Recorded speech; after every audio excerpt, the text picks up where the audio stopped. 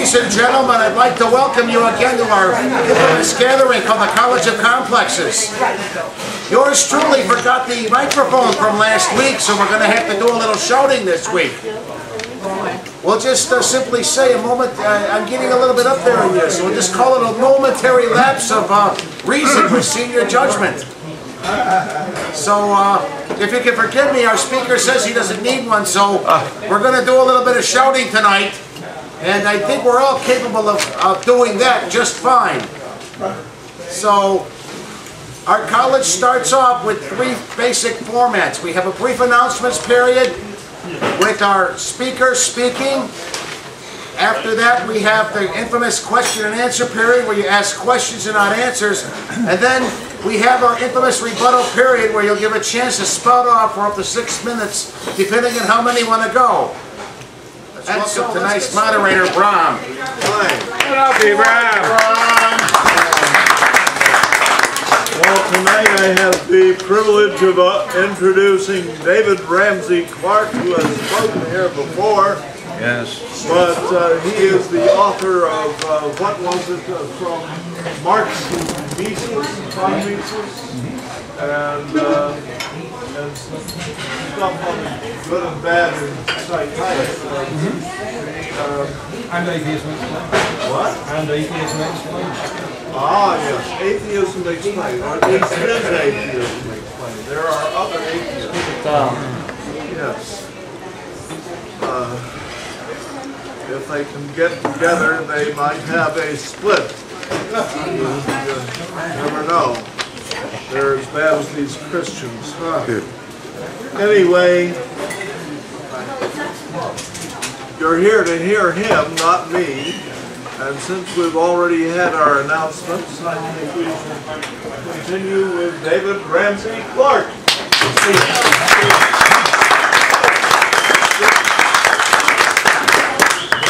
The name is Steele. I'm a man of steel. Good evening. Okay. I've written this book with a couple of psychotherapists called Therapy Breakthrough. When I agreed to do this talk, I thought the book would be out by now, but best laid plans of mice and men, gang after glade. It's not out yet, but it'll be out in a couple of months. Can you hear me? No. Okay, I'll try shouting, but that might mean I falter at some point. Okay, psychotherapy has a big place in modern life. It's familiar to millions of people. Something like 10% of the population have been in therapy in the last few years. Something like 50% of the population will be in therapy at some time during their lives. And psychotherapy appears in many places that the general public may not recognize. For example, whenever there is talk about the drug problem, you hear about addiction treatment. Well, addiction treatment in this country now is more than 99% psychotherapy and nothing but psychotherapy. Marriage counselling is a good idea if you're trying to save your marriage or wreck it. And marriage counselling is usually psychotherapy. In fact, anything called counselling, unless it's financial counselling or career counselling, is probably going to be psychotherapy or diluted psychotherapy. How am I doing for volume? Can you hear me? Good here. Psychotherapy in this culture is overtaking religion. Most people would sooner go to a therapist to discuss their intimate problems than go to a minister of religion. But if they do go to their local minister of religion, they'll probably find out either that he has taken a course in psychotherapy or that he will recommend them to a Christian therapist, and the Christian therapist will be pretty much like a non-Christian therapist with a few biblical quotations thrown in. Now, not only that, but as anybody can tell, religion is becoming itself more like psychotherapy every day. If you turn on your TV and watch the Reverend Joel Osteen, and I'm a big fan, it is pure psychotherapy. I don't mean that I agree with all of it, and I don't mean that it's possible to do psychotherapy to a mass audience. It isn't. But the content of what Reverend Edelstein preaches is pure psychotherapy. He's got the biggest congregation in the country, and the second biggest is Purpose-Driven Life. What's the guy's name? Rick Warren. Rick Warren. And that's not quite so heavily psychotherapy, but it's still 75% psychotherapy. Now, there are many different brands or schools or types of psychotherapy. And most of the public is quite unaware of this. They don't understand that there are hundreds of different types of psychotherapy. In 1981, Raymond Corsini listed 241. About 10 years ago, a magazine for the Bay Area, San Francisco Bay Area, listed nearly 400 that were available in the Bay Area at that time. And in other words, not counting all the hundreds that are available in New York City, but not in provincial backwaters like the Bay Area. So I reckon there are more than 1,000 types of psychotherapy. I can't prove it, but it's somewhere up around there.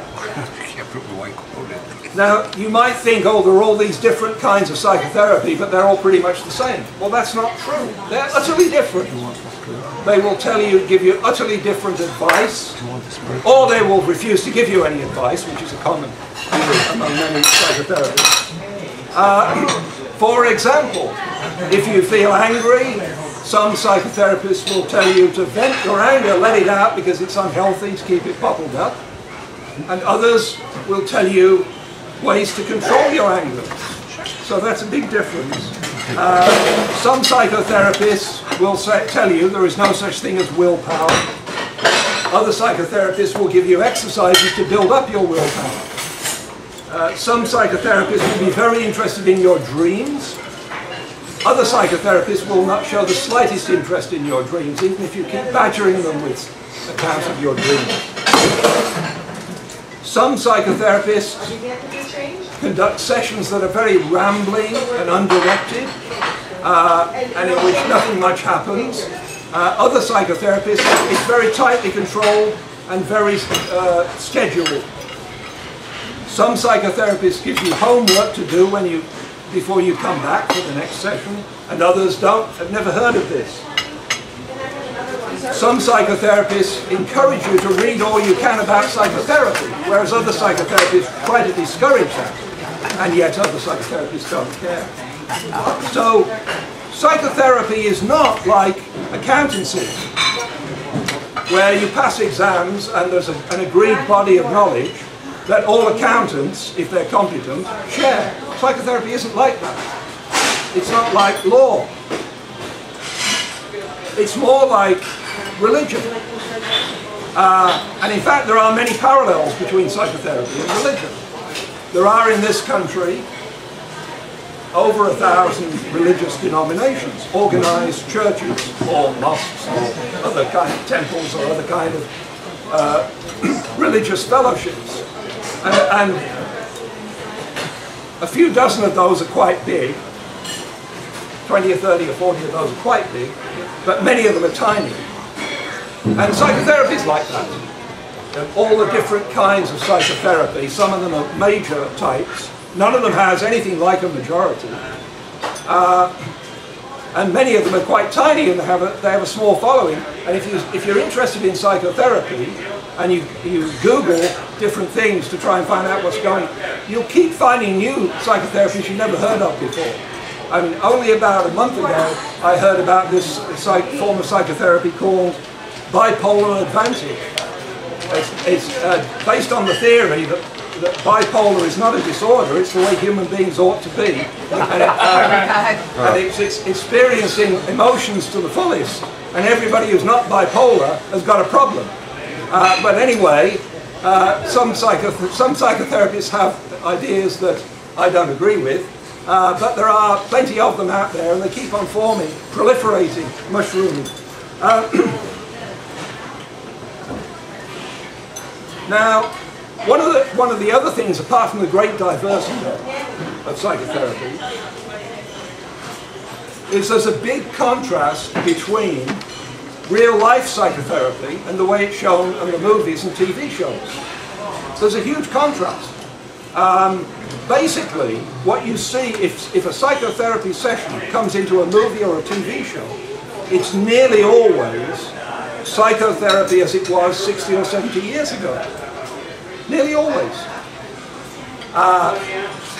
The therapist asks about dreams, there's free association, there's a lot of attention paid to childhood and relations with parents, and it always comes back to wanting to kill your father or something like that. That is psychotherapy as you see it on TV shows and on the movies. But movies like Prince of Tides, TV shows like Dexter.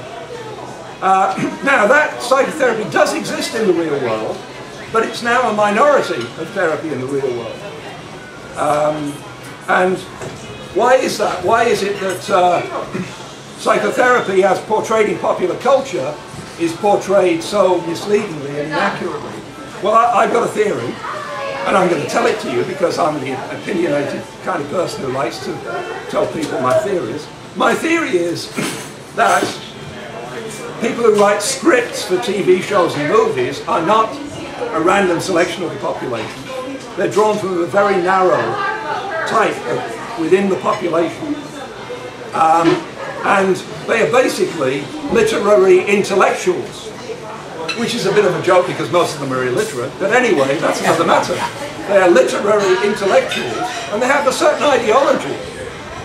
And this ideology, the ideology of literary intellectuals, and by this I mean people who do subjects like at college, like modern languages, culture studies, film studies, these people, they have an ideology which thinks that Freud was a great man. They know nothing about science, and so they think he was a great scientist. They think that if there are things going wrong with their life, it's due to what their parents did to them when they were little. And they think that they have unconscious minds that keep on creating problems for them. Now this is the ideology of psychodynamic therapy, which is, as I'm going to demonstrate to you, a declining and a waning type of therapy, but it's the ideology, part of the ideology, of these literary intellectuals. You know, if you go into the psychology departments of universities, you don't find Freudians, but if you go next door to the culture studies or the literature department, they're all Freudians. And similarly, if you go into the economics department, you don't find any Marxists, but if you go to the literary studies, the culture studies and the modern languages, they're all Marxists. So we get, when we look at TV shows and movies, we get the ideology of this little group in the population whose ideas are not at all typical of the population as a whole, or of people who are experts in these subjects. They're very untypical. But so that's why, in popular culture, we see psychotherapy as it was 60 or 70 years ago, and not as it is today, predominantly, because there's a great variety. Now, I've mentioned 60 or 70 years ago, which is an important passage of time. And Susie was going to take care of it. If we go back 60 or 70 years, what do we find? Then we find that psychotherapy in the United States was very, very homogeneous. It was very, very similar. It was overwhelmingly what was called psychoanalysis or psychoanalytically applied therapy. It was the ideas of Sigmund Freud. Or if it wasn't, it was very closely related to those ideas. It was one of the disciplines from Freud. Karen Horney or Carl Jung or something like that. That has all changed now. Most psychotherapists today have no contact with anything called psychoanalysis. Most psychotherapists today are not Freudians, they're not Jungians, they're not Horneyites, they're not Adlerians, they're not Randians, and they don't believe in an unconscious mind, and they don't believe in the supreme importance of your dreams or of your childhood experiences. And they don't believe that everything's down to sex. So the reason why 60 or 70 years ago there was one basically homogeneous type of psychotherapy, with very few exceptions. And today there are 1,000 different types of psychotherapy, is basically because of the collapse of Freudianism as an ideology. Freudianism has... Sorry? Louder. You want me to be even louder? You're having trouble in the back. Psychoanalysis has collapsed and fragmented, and that is what has given you the 1,000 different types of psychotherapy today. Now, psychoanalysis has collapsed and fragmented in different ways. People at different times over the past 60 or 70 years have fallen out with psychoanalysis for different reasons. So in order to sort of get some feel for what exactly happened, we have to go back to psychoanalysis and go through this whole dreary story. In 1882, a man named Sigmund Freud became a practicing doctor in Vienna, specializing in nervous disorders. And he collaborated with a man called Joseph Breuer, and they were very interested in what was then called hysteria. Now today we understand that hysteria is mostly a bogus disease. There is no such thing as hysteria. But in those days, nearly everybody suffered from hysteria. Well, women and poor people suffered from hysteria, men and rich people suffered from neurasthenia. The more money you had, the more likely it would be that you'd be diagnosed with neurasthenia, and the less likely that you'd be diagnosed with hysteria. Basically, doctors then as now didn't know a lot, and when they couldn't diagnose something, they blamed the patient.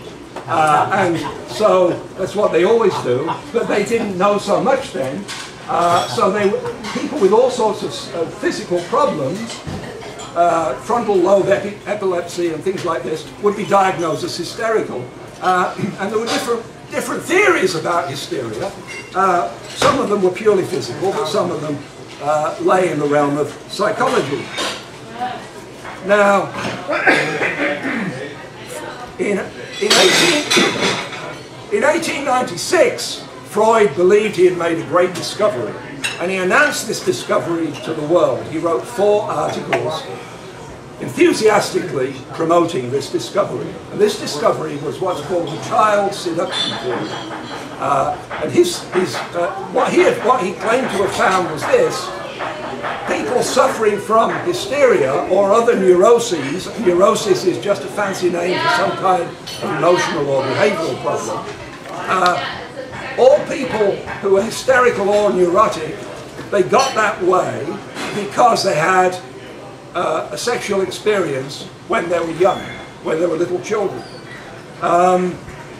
Later on, he changed what he said. He changed the theory that he said he'd given in 1896. To begin with, this was not a theory that their fathers had molested them. It was quite a different theory, but that's what it later became as he rewrote history. Now, Freud only accepted this theory for just over a year. He abandoned it in less than a year and a half, after he first come out with this flurry of great discovery. And he then, although he didn't admit to the world that he'd abandoned this theory for some years, and he came up with a new theory. And his new theory was this: it's not, when you're dealing with someone who's got a problem, an adult with a problem, walks into your office, says, I've got a problem, it's not that they were molested or had a sexual experience when they were little, it's that they imagined they had.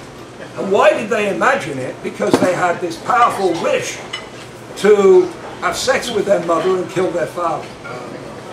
And that's called, in the country I come from, the Oedipus complex, but in this country it's called the Oedipus complex, and I'll try to remember that. It's called the Oedipus complex after the legendary King Oedipus, who in fact did that, married his mother and killed his father. Not in the other order, of course. So this was a theory that Freud came up with. And instead of being a theory that some people have an Oedipus complex and that gives them problems, his theory was that everybody had an Oedipus complex. Strangely enough, and a lot of people don't understand this, he thought that girls had an Oedipus complex too. But at the age of 5, girls discovered that they'd been castrated. And this caused them to want to have a baby to give to their father as a replacement penis. This is Freud. So basically Freud argued that little girls at the age of 5 stop wanting to make love with their mother and kill their father and switch over. Anyway, Freud also was, in these few years, at the end of the 19th century, was writing a book called The Interpretation of Dreams. The Interpretation of Dreams I should have told you, hold it. Was printed in 1899. It said 1900 on the title page, but it was actually printed in 1899. And Freud argued that dreams were symbolic, and it was possible to analyse dreams and show what they meant. And part of his technique for analysing people's dreams was the technique of free association, in which he would say, just say whatever comes into your head, and the patient would come out with a word, and then he'd say, well, what does that make you think of? The patient would come out with another word, and if you play that game long enough, you'll soon get to childhood sex. So that's what Freud did.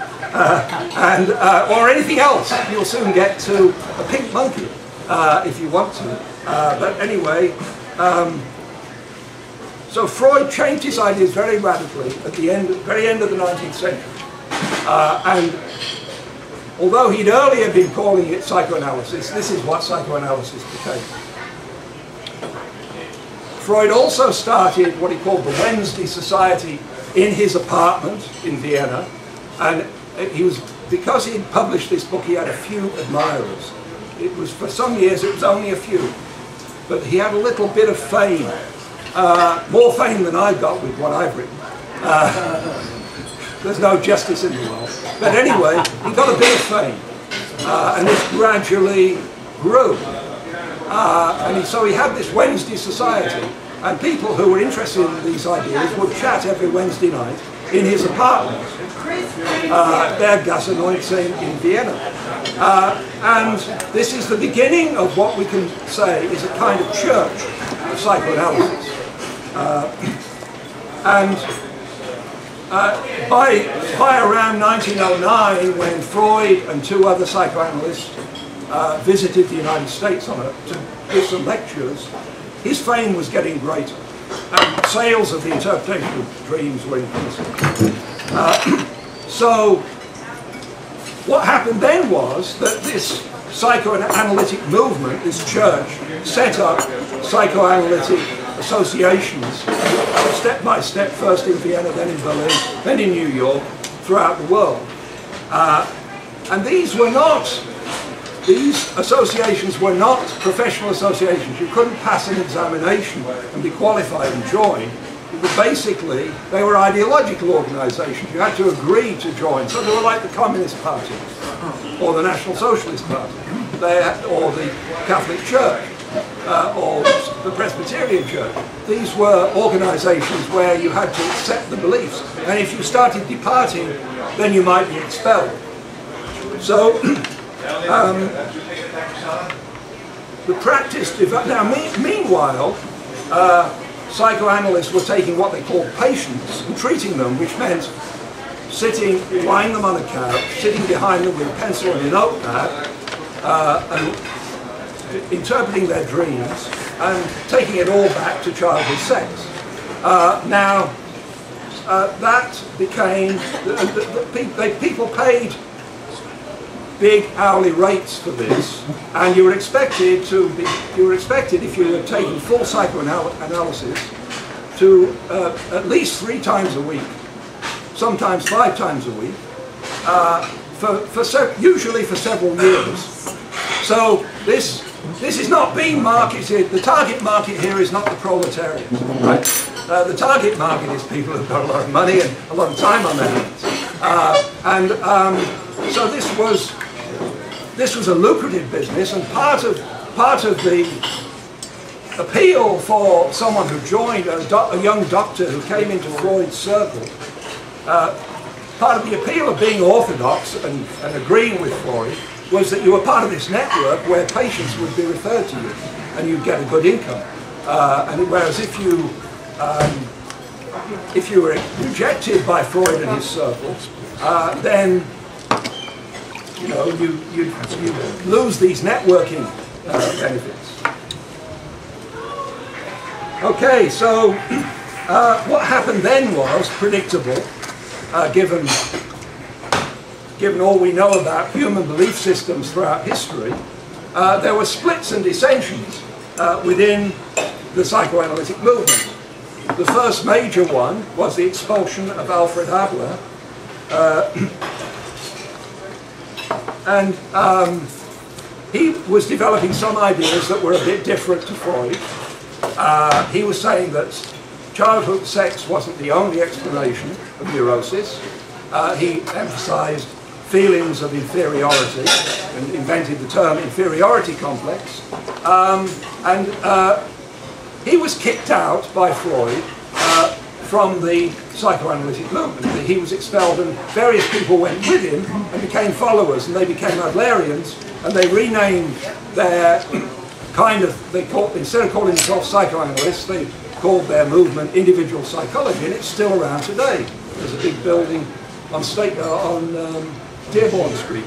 I haven't been inside it and seen what they're up to recently, but it's individual psychology. It's the Adlerian movement that began back in around 1906 when Adler was expelled in Vienna from the psychoanalytic movement. A few years later, Wilhelm Stekel was expelled, but he didn't found a separate movement. A few years later, Carl Jung was expelled. Jung was the crown prince of psychoanalysis. He was younger than Freud, as his name implies, and it was generally recognized that Freud wrote him letters saying, "My dear son and heir,"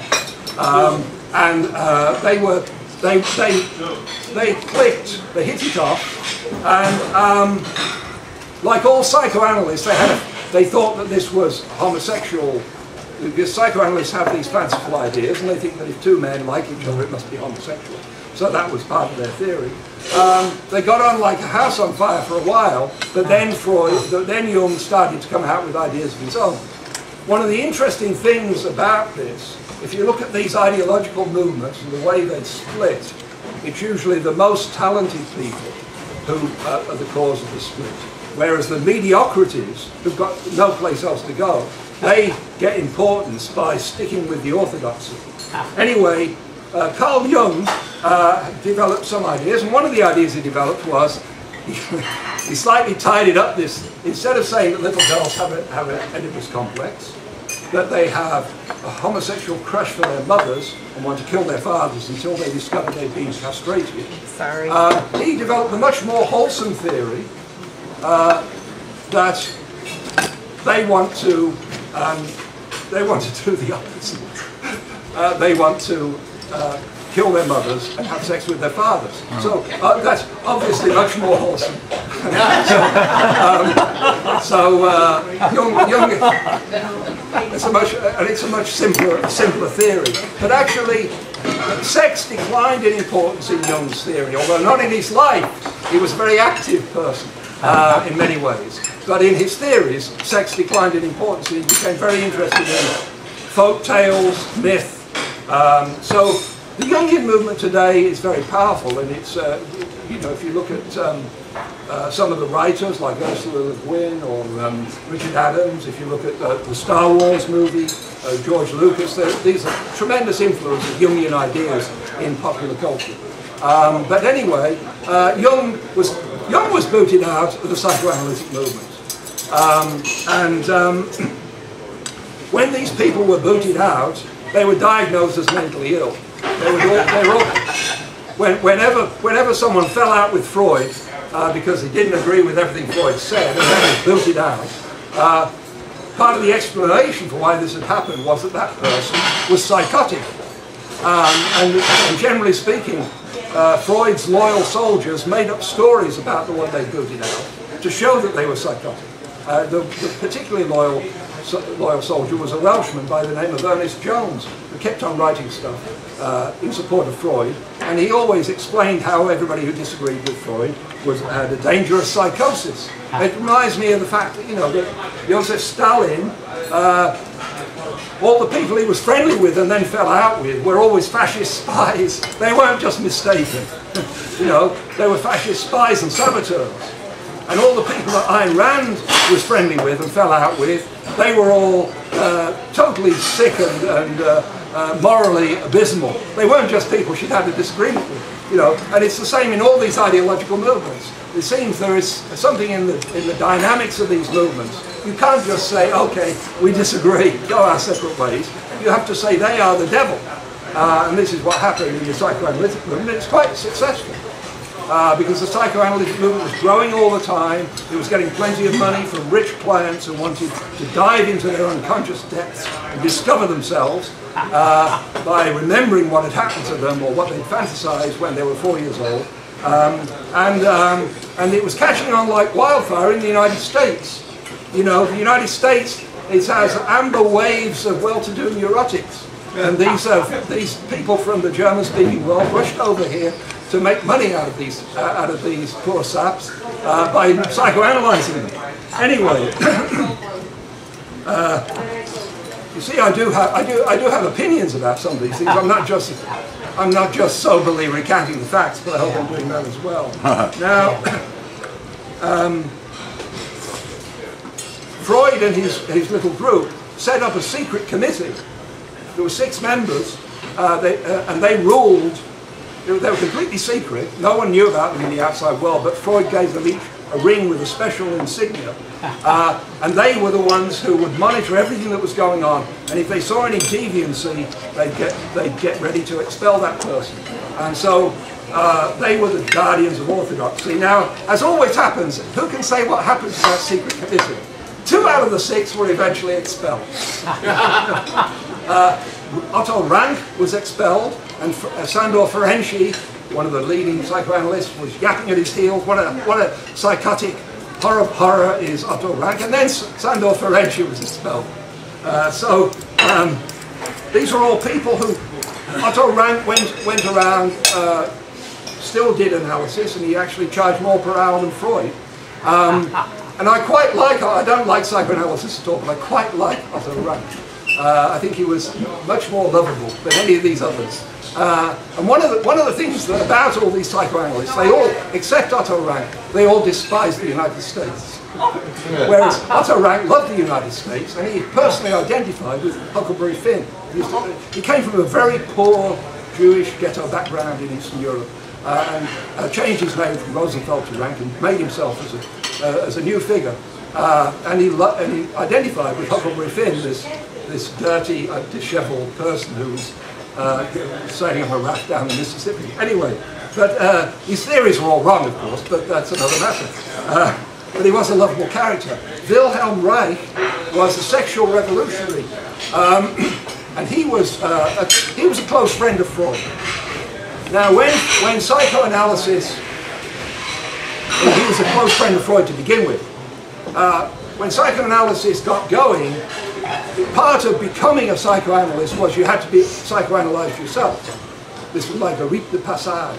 You had to go through for a couple of years. You had to unburden all your private, intimate thoughts to a psychoanalyst. You had to discover, as if by shock and horror, you weren't expecting this, that you wanted to make love with your mother and kill your father. And then this would come out, and the analysis would eventually arrive at the only successful form that psychoanalysis can arrive at, which is that the patient comes to agree with the guesses of the analyst. There is no other successful analysis than that.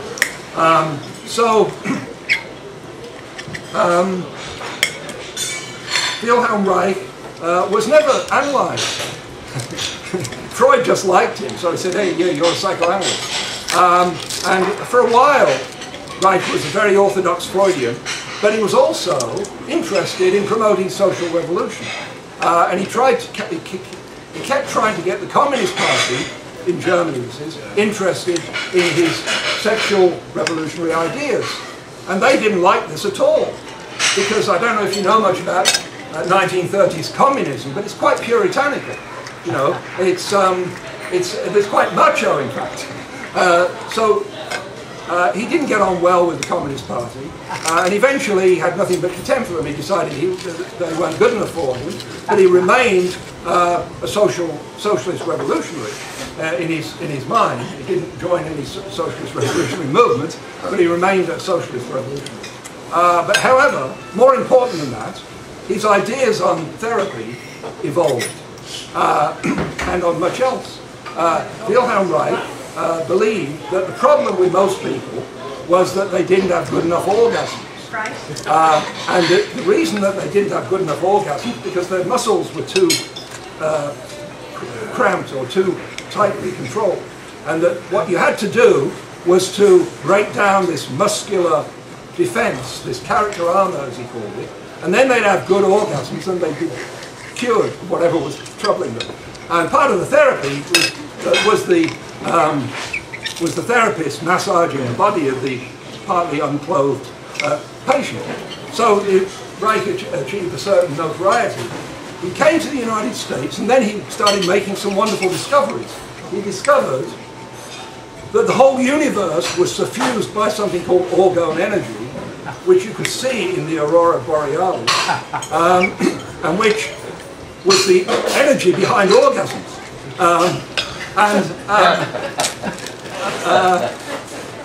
He made these boxes. It's called orgone energy accumulators. And he wrote to everybody trying to explain to them that he'd scientifically proved that these boxes could accumulate orgone energy. And among the people he wrote to was Albert Einstein. If you know much about Albert Einstein, you know that he was a sucker for quack alternative medicines. In fact, he believed in the Bates method of improving your eyes without glasses, which is why whenever you see pictures of Einstein, he's always squinting because he can't see anything. But anyway, he got interested in Wilhelm Reich, and Reich started writing to him, and he said to him, look, you can prove that there is orgone energy in these orgone energy accumulators because the temperature is higher inside than it is outside. See, they made these boxes, and there was a layer of metal, a layer of wood, and you could go inside them and sit in there for half an hour a day, and it was supposed to do something for your orgasms. But anyway, so Einstein took a look at this, and he decided that the higher temperature inside these boxes was an indirect outcome of temperature gradient. Temperature gradient in any room, it's always coldest near the floor and warmest near the ceiling. And an indirect effect of this, according to Einstein, was why inside the orgone energy boxes it was a bit warmer. So he wrote and told Reich this, and Reich started writing immensely long letters to Einstein explaining that he got it wrong and that there really was orgone energy and it was being accumulated in these boxes. And then Einstein stopped answering Reich's letters, which proved that he was in on the conspiracy. Anyway, Reich also decided that he could create weather. He developed a cloudbuster where he would fire up, because the reason that you had droughts and the reason the farmers were getting poor because they didn't have any rain was because orgone energy was being blocked. So he started building these cloudbusters to fire at the sky to release the orgone energy so it would rain. And he got farmers to pay him for this. And anyway, the US Food and Drug Administration got onto Reich, and they decided he was doing something fraudulent, selling these orgone energy accumulators, and they gave him a court injunction that he must not send any of these across state lines, and he just ignored it. So he was sent to prison, and he died in prison. And if you want proof that the US government is even crazier than Wilhelm Reich, they then made a bonfire of 60 tons of his writings. because they were all fraudulent, because they were all trying to get people to buy these orgone accumulators. So that's Wilhelm Reich. A much more serious figure in the history of psychoanalysis, a kind of pivotal figure who prefigures what is to come, is Karen Horney. In my original draft for this chapter in the book, I said the baser elements of our readership will be disappointed to learn that the name is pronounced Horney. But my co-author said I had to take that out. It was too off-colour a joke. I don't think it is. But there you go. Anyway, Karen Horney is a remarkable person in the history of psychoanalysis. She was born Karen Danielson in Hamburg, or just outside Hamburg. She came to the United States, a divorced woman with 2 daughters, and she became a major figure in psychoanalysis. But she started developing her own ideas, and that's always risky. And so one of the ideas the psychoanalysts had at this time was the idea of penis envy. And that is what motivates women. Women are envious of men. They feel inferior because they have discovered at the age of 4 or 5 that they've been castrated. They don't have a penis. And therefore, this makes them envious. Well, Karen Horney was a bit sceptical about penis envy, thus showing what? Thus showing her resistance, unconscious resistance to this idea, and thus proving that penis envy was true. Anyway, but she turned the tables and she said that men suffer from womb envy. I think. Right here. Oh, I've got my coffee. The fresh water here, please, sir. Okay, thank you. Down and get you anything you need. So, I mean, I think that womb envy is just as hilarious as penis envy. And it's amazing that someone as intelligent as Karen Horney could take all of this seriously. But this was a major battle in the 1930s. And eventually, not over that alone, there were many other differences. Horney broke from the official Freudian church and formed her own separate psychoanalytic association. So that was Horney. Then after the demise of the secret committee broke up when 2 of its members were expelled. It's a bit like the French Revolution. But the secret committee went out, and then psychoanalysis as a movement, as an ideological movement, became slightly more liberal. They still expelled people who had different views, but there was a little more leeway. And I think that part of the reason for this is that one of the people who was experimenting with slightly different views was Freud's daughter, Anna Freud. So she really marks the beginning of ego psychology. And ego psychology, by comparison with traditional psychoanalysis, is much more close to common sense. Doesn't mean it's always right, but it's much closer to common sense, because and the main concept of ego psychology is that we have defense mechanisms to protect our ego. One of these defense mechanisms has taken on a life of its own, and that's denial. I get sick every time I hear that, because if you're denying something, you have a 50% chance of being right. So denial is the idea that denial is a special state of mind is a curious idea. Denial just means that the client disagrees with the therapist, that's all. They may be right, they may be wrong. But anyway, this was ego psychology. Then the next big thing, which was started within official psychoanalysis, but became more and more estranged from it, was object relations. And object relations, I think it's fair to say, although this isn't normally said, but I think it's fair to say is now the mainstream of psychoanalysis. Psychoanalysis is a tiny fraction of what it used to be, but object relations theory is now the mainstream. And the object relations theorists were the people who rejected Freud, who agreed with most of Freud, but they rejected his instinct theory, and instead they said that babies, little children, have not just a selfish desire for pleasure, but they also want to form meaningful relationships. So this was the beginning of object relations. You can hear me now. I can stop shouting. So this was the object relations school. And it has had a major impact upon ideas because the object relations people were the people who propounded the whole idea of attachment as being tremendously important.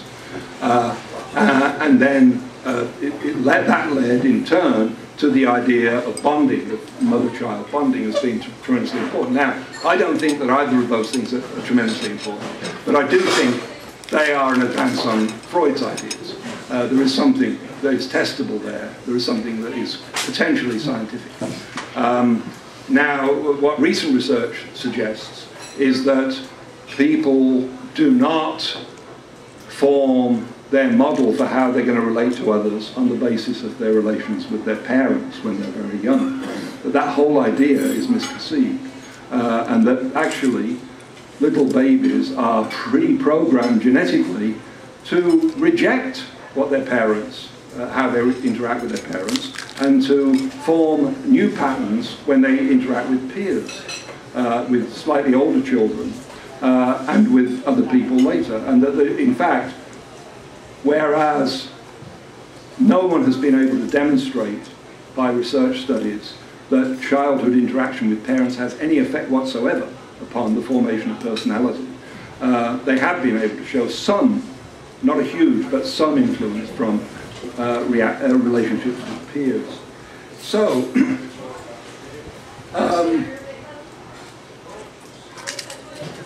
I've talked about Freud's psychoanalysis, and I've talked about people who dissented from this and went their own way. Now, basically, you can say there was the Freudian psychoanalytic movement. There were people who were expelled and banished into the wilderness and went off and formed their own movements. And then there were people who tried to stay, after psychoanalysis got a little bit more liberal, they tried to stay within it and improvise their own ideas.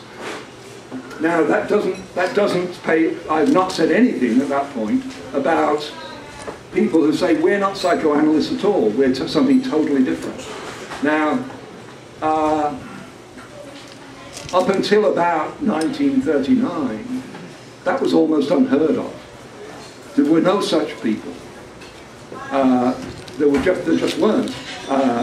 Everybody was some kind of psychoanalyst. Everybody who was practicing as a psychotherapist was some kind of a psychoanalyst.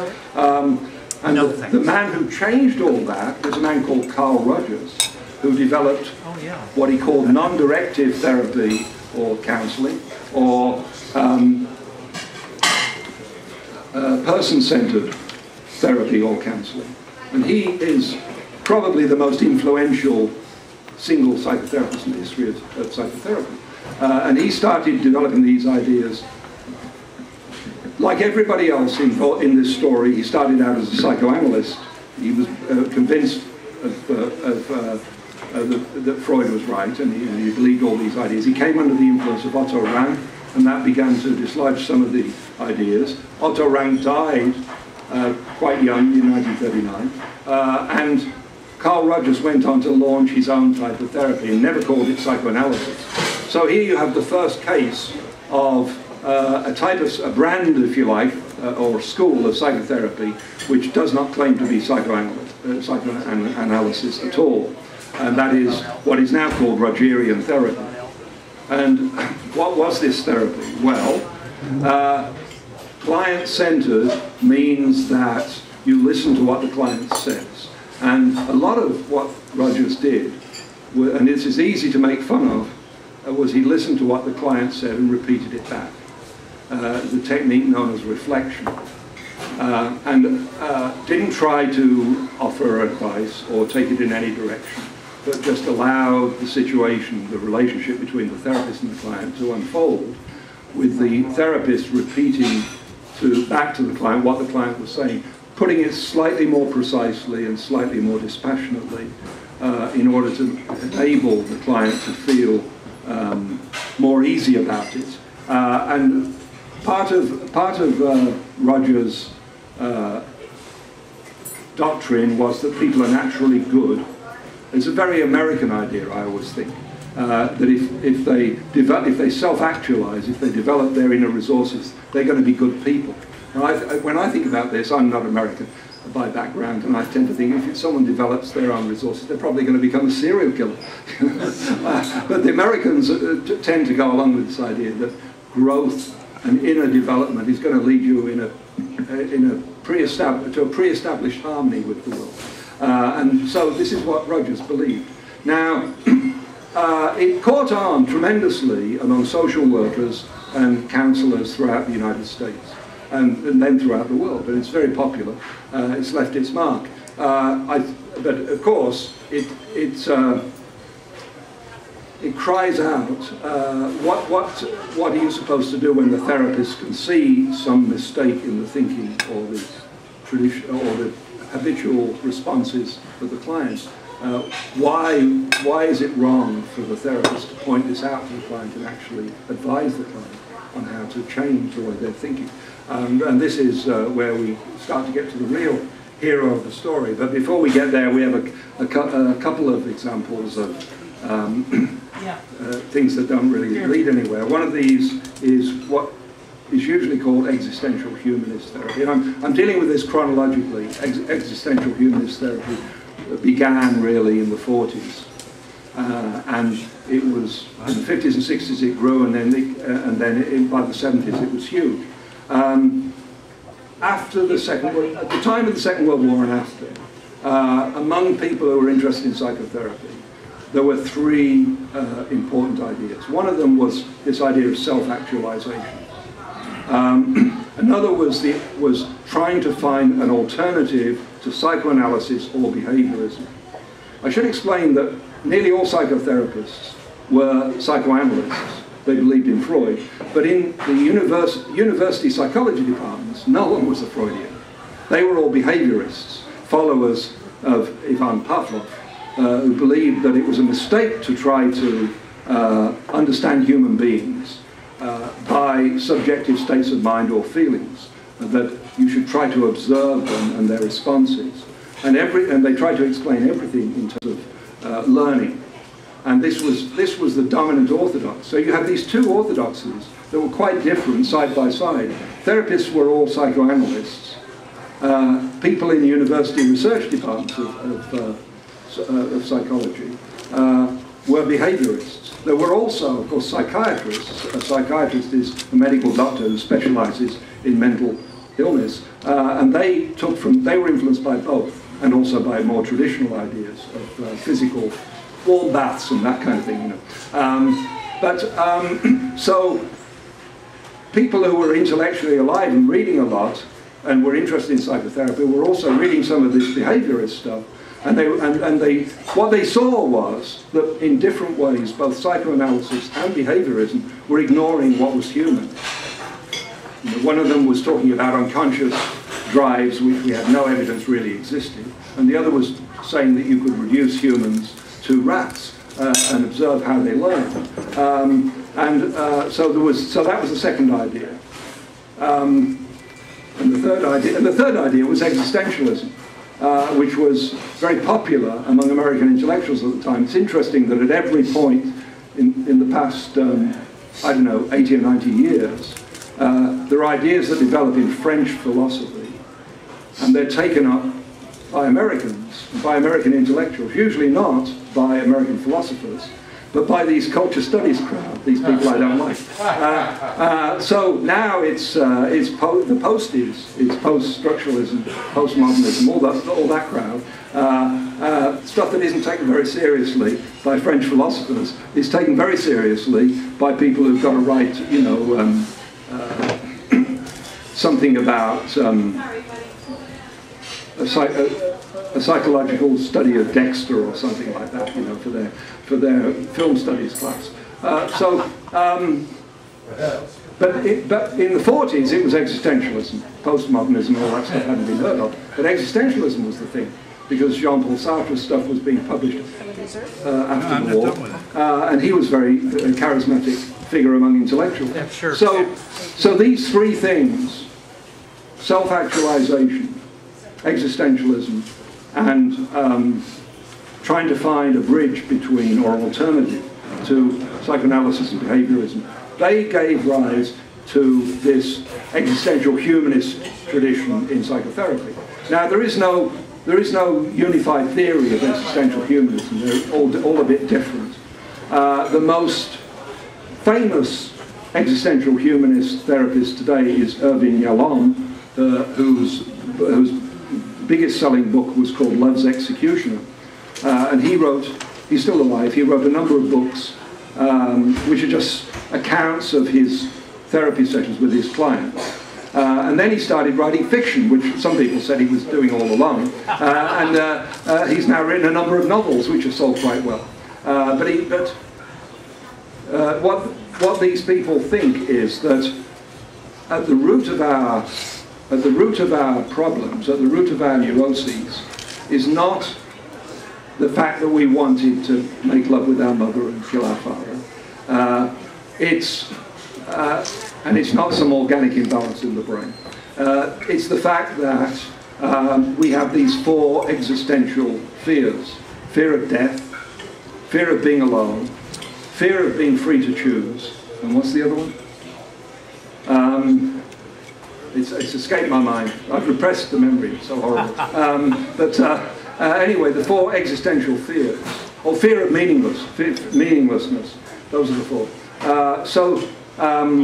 In different ways, actually, I've got this thought about existential humanism, that it's very odd that nobody notices that self-actualization and existentialism are completely and utterly contradictory. Because self-actualization is a kind of Aristotelian idea that there is some inner essence which should develop in a certain way, whereas existentialist philosophy, as those of you who have read Sartre know, starts from the assumption that there is nothing.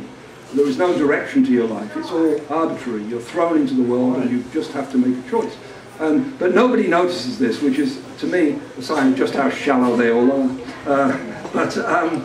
Then another thing I should mention is Gestalt therapy, because this is something else that happens. And again, I would say that one of the things that strikes me about the Gestalt therapists, the most famous is Frederick Perls, known as Fritz Perls, is their extreme ignorance. You know, he called himself a Gestalt therapist. He knew nothing about Gestalt psychology, which is a very, very serious scientific tradition in German psychology concerned mainly with perception. And he just took the word and did what he did with it. And Gestalt therapy really came into its own in the 70s, the me decade. They had these workshops and it was very emotional, and there are at least 2 definitely recorded instances where Fritz Perls physically assaulted a client.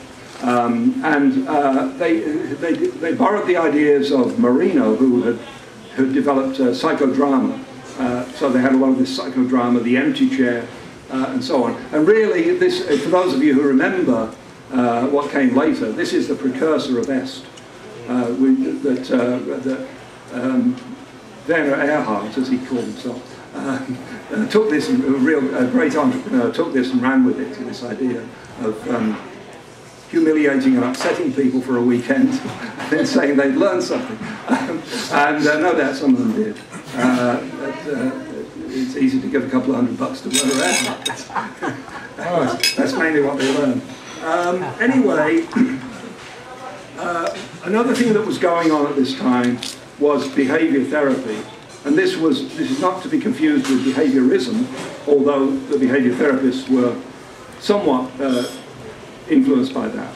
The big name in behavior therapy was Joseph Wolpe, who started out in South Africa, then moved to the United States.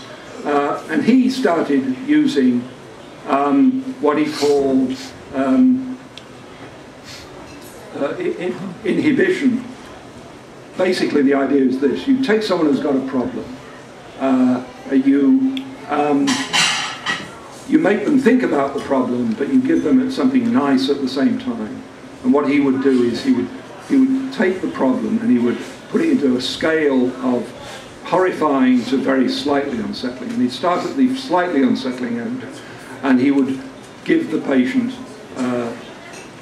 relaxation exercise so they feel good, and then acquaint them with this slightly upsetting thing. And over a period, it would cease to be upsetting at all. And then when that was accomplished, you'd move to the next, slightly more upsetting stage. And you'd continue like that until you cleared the whole area. And it was very, very successful in the treatment of phobias.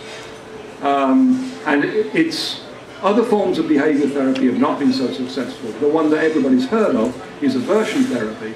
And aversion therapy is basically, if somebody's doing something you want to stop them doing, you give them an electric shock. I had a friend way back in my early life who was a Glaswegian. He was from Glasgow, and therefore he was a drunk. He went through every kind of treatment for being a drunk, and one of them was aversion therapy. And he went through this aversion therapy. He made 2 comments about it. He was very, very intelligent, man. One was that after every aversion therapy, he really felt like a drink. And the other was that these sessions succeeded in giving him a very powerful aversion to electric shocks. But anyway, Wolpe's reciprocal inhibition was much more successful in aversion therapy. However, when you went from phobias, which are very specific, like someone's afraid of heights or afraid of rats, and you go to something like depression, it's A, less successful, and B, it's hard to work out how you should be doing it at all. Because what is it that you have to decide what it is that's depressing someone before you can. And so the more you try to generalize this behavioral approach, which Wolpe recognized that there was a big cognitive element in what he was doing, that he had to understand the thoughts of the patient. He was not a crude Pavlovian at all. But the more you generalize this, the more you have to understand that that people's thoughts are important, and that is what happened to Wolpe. More and more, starting from pure behavior therapy, moved in the direction of addressing people's thoughts. Now we get on to the good guys. The good guys are coming now. The really good guys. And the goodest of the good guys, best of the good guys, it was Albert Ellis. And Albert Ellis made a very radical departure. Ellis is an interesting character. He wanted to be a popular writer, but he could never publish anything. He spent some years as a paid organizer for a left-wing political group. He found that he really enjoyed giving people advice on their personal problems, and they enjoyed it to such an extent they were prepared to pay him. So he decided to do a degree in clinical psychology at Columbia University. He was a psychoanalyst, of course, as everybody was. By the way, one of the TV shows which can't be faulted is Mad Men, because it's set in a period where psychotherapy was all psychoanalysis, so that's the way it presents it. So that's perfectly accurate. The late 50s and early 60s, 90% of therapy was psychoanalytically oriented. So anyway, Ellis got his degree, and he tried to reform psychoanalysis from within, basically adhering to most psychoanalytic ideas, although he was very influenced by Horner, and rather than by Freud. He was also influenced by Adler. He gradually came to the conclusion that what he was trying to do in psychoanalysis was fundamentally flawed, and that people cause problems for themselves by the way they think. Now, this is not a question of whether you agree with E equals MC squared. It's a question of basic gut thoughts that people have. For instance, someone makes a mistake and they say, "I always screw up." What does that mean? It means that they have a view of the world where everything they do wrong confirms this theory that they're fated to keep screwing up. And so what Ellis called these things self-statements, and he developed his famous ABC method to deal with it. And the interesting thing about this is that it doesn't talk about unconscious depths, it doesn't talk about your childhood, it doesn't talk about your dreams. But if someone has a problem, a client comes to a therapist with a problem, and the problem may be behavioural, that they keep doing something they don't want to do. Or it may be emotional. Well, let's take an emotional problem. Let's say that their emotional problem is that they're afraid to go out of the apartment. That they're terrified of being out among people, which sometimes occurs. Now, what Ellis's method is to ask them what thoughts are going through their minds when they have this feeling of terror of being out among people. This is actually quite a technique, because we have these thoughts, which he called self-statements, which Aaron Beck later called automatic thoughts, and we don't pay any attention to them. And they're not in our unconscious, they're not inaccessible, it's just we have to think about what we're doing in the right way, and then we notice them. So he will find that elicit these basic thoughts, and then he will offer ways to replace these thoughts with what he called more rational thoughts. Personally, I'm doubtful about this irrational and irrational language, but this was the way Ellis. In fact, Ellis called his method of therapy rational therapy initially. Then after a couple of years, people started interpreting it as being against emotions, so he called it rational emotive therapy. And then, many years later, when people started taking that to mean that it was all a matter of thoughts and emotions and just passive, he called it rational emotive behavioural therapy, or REBT. And Ellis died a few years ago, and that's an interesting story. I've noticed that some followers of Ellis are now calling it rational emotive cognitive behaviour therapy. These things develop, but it's the same basic method. Now, Aaron Beck came along about 10 years later than Ellis and borrowed some of Ellis's ideas but developed some of his own. And Beck was, again, a psychoanalyst. Now, but unlike Ellis, he had a good, prestigious university position. He had command of resources. One of the things he did was to try and test some psychoanalytic theories. And he had this study where he tried to test the psychoanalytic theory of depression. Beck has always been more interested in depression than any other kind of problem. Now, according to Freud, and most psychoanalysts, even non-Freudian psychoanalysts, dissident psychoanalysts would accept this, that depression is caused by anger directed inward. So the idea is that you're feeling angry, but you repress your anger, and that you turn it against yourself, and that becomes self-destructive, and that causes depression. So Beck thought he would test this by analysing the dreams. And of course, it's also part of the dogma of psychoanalysis that your dreams tell you what's in your unconscious. Beck did a quantitative analysis of the dreams of depressed people, expecting to find that there would be signs of aggression showing this anger which was being repressed and directed against yourself. And of course, we all know what he would find. Since there is no truth in this theory that depression is anger directed inwards, what he found was that there was somewhat less anger in the dreams of depressed people than in the dreams of non-depressed people. Not a big difference, but somewhat less. And what there was a feeling, what came across in the analysis of the dreams was worthlessness and hopelessness. So this began Beck's process of becoming skeptical about psychoanalysis, and he followed in Ellis's footsteps, but doing it more quantitative, in a more quantitative method.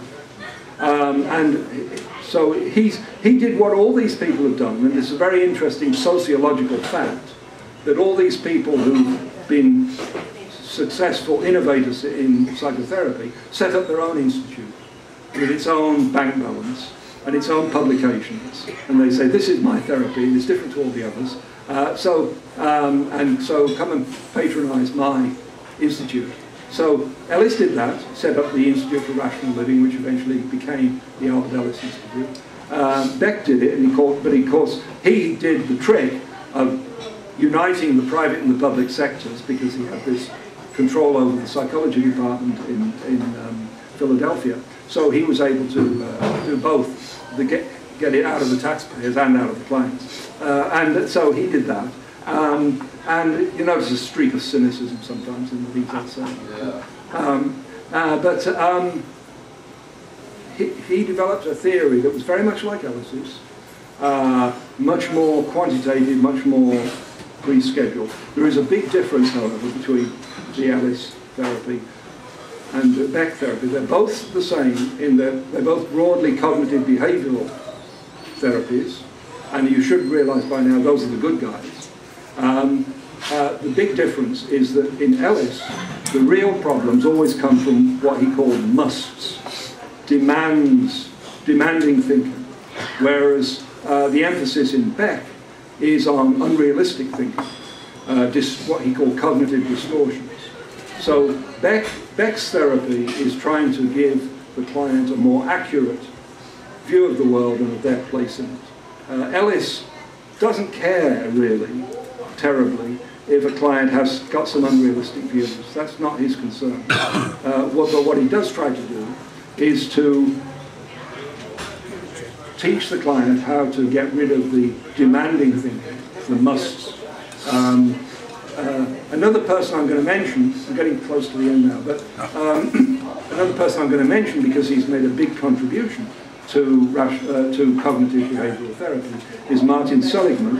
And most of the people who've developed psychotherapeutic ideas have not been primarily research scholars in university departments, but Seligman is an exception. Seligman started out as a behaviourist and did experiments which were designed to show once again that animals could learn anything given the right circumstances. And one of the things that happens when you do research and it doesn't quite do what you expect it to do is you somehow ignore what it's telling you, and this happens again and again in different fields, especially in the behavioural sciences. So one of the things that they're doing a routine kind of behaviourist experiment, typical behaviourist experiment, studying a bunch of dogs and how they would associate a sounded tone with an electric shock, a mild electric shock, but strong enough to be unpleasant.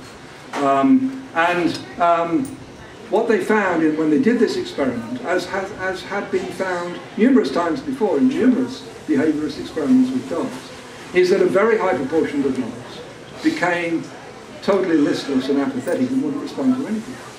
Now, what was the response of behaviourists when that happened? Well, the typical response was, oh, damn, the experiment's all screwed up.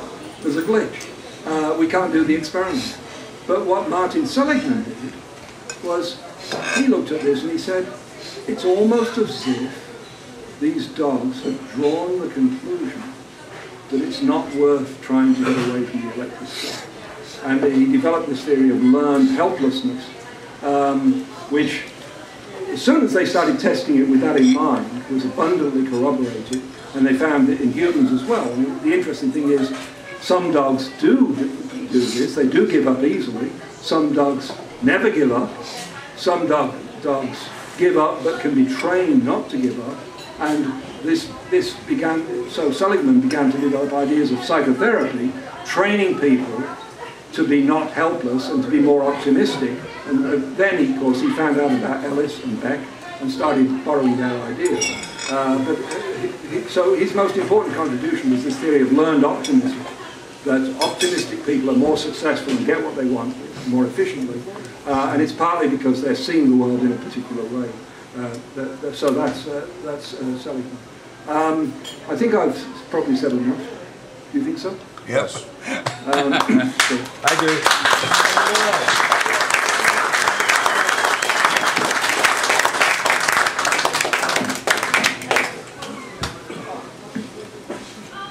I just want to publicly thank the people next door at the Lincoln Lodge for graciously providing the microphone.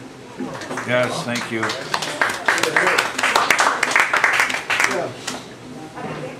Yes. Now your questions. I see Ed Rios has a question, and also Douglas here. Hi, John. Yes, you. Can we start? Well, we'll start with Ed. Okay. Okay. You and I see you, David. Done. All right. Well, the rest of you I will acknowledge later. Okay. Ed? First, thanks for the talk. I really enjoyed it. Then, I have a bunch of questions, but I'll only ask one now. And it's this, I must have misunderstood the idea of young girls discovering they were castrated. That can't be literal. Because, I mean, Freud was well aware of female genitalia from birth. There was no castration involved. So what exactly, not exactly, that cannot be a literal statement that somebody thought that. Well, I could answer that in various ways. Whenever I say anything like that, it always reminds me of the Monty Python skit. I can answer it in a high-pitched, squeaky voice. Seriously, there's a number of things come to mind. First of all, Freud had this idea that the unconscious thinks in a non-rational way, which he called primary process, and it's very associative and illogical. And I think there are problems with this, but this is what Freud thought. So that a 4-year-old girl would discover that her brother has a penis and she doesn't, and then conclude that she's been castrated, given this primary process, is not, I was going to say it's not too fantastic. Well, that's exactly what it is, of course, but it makes a certain sense within Freud's theory.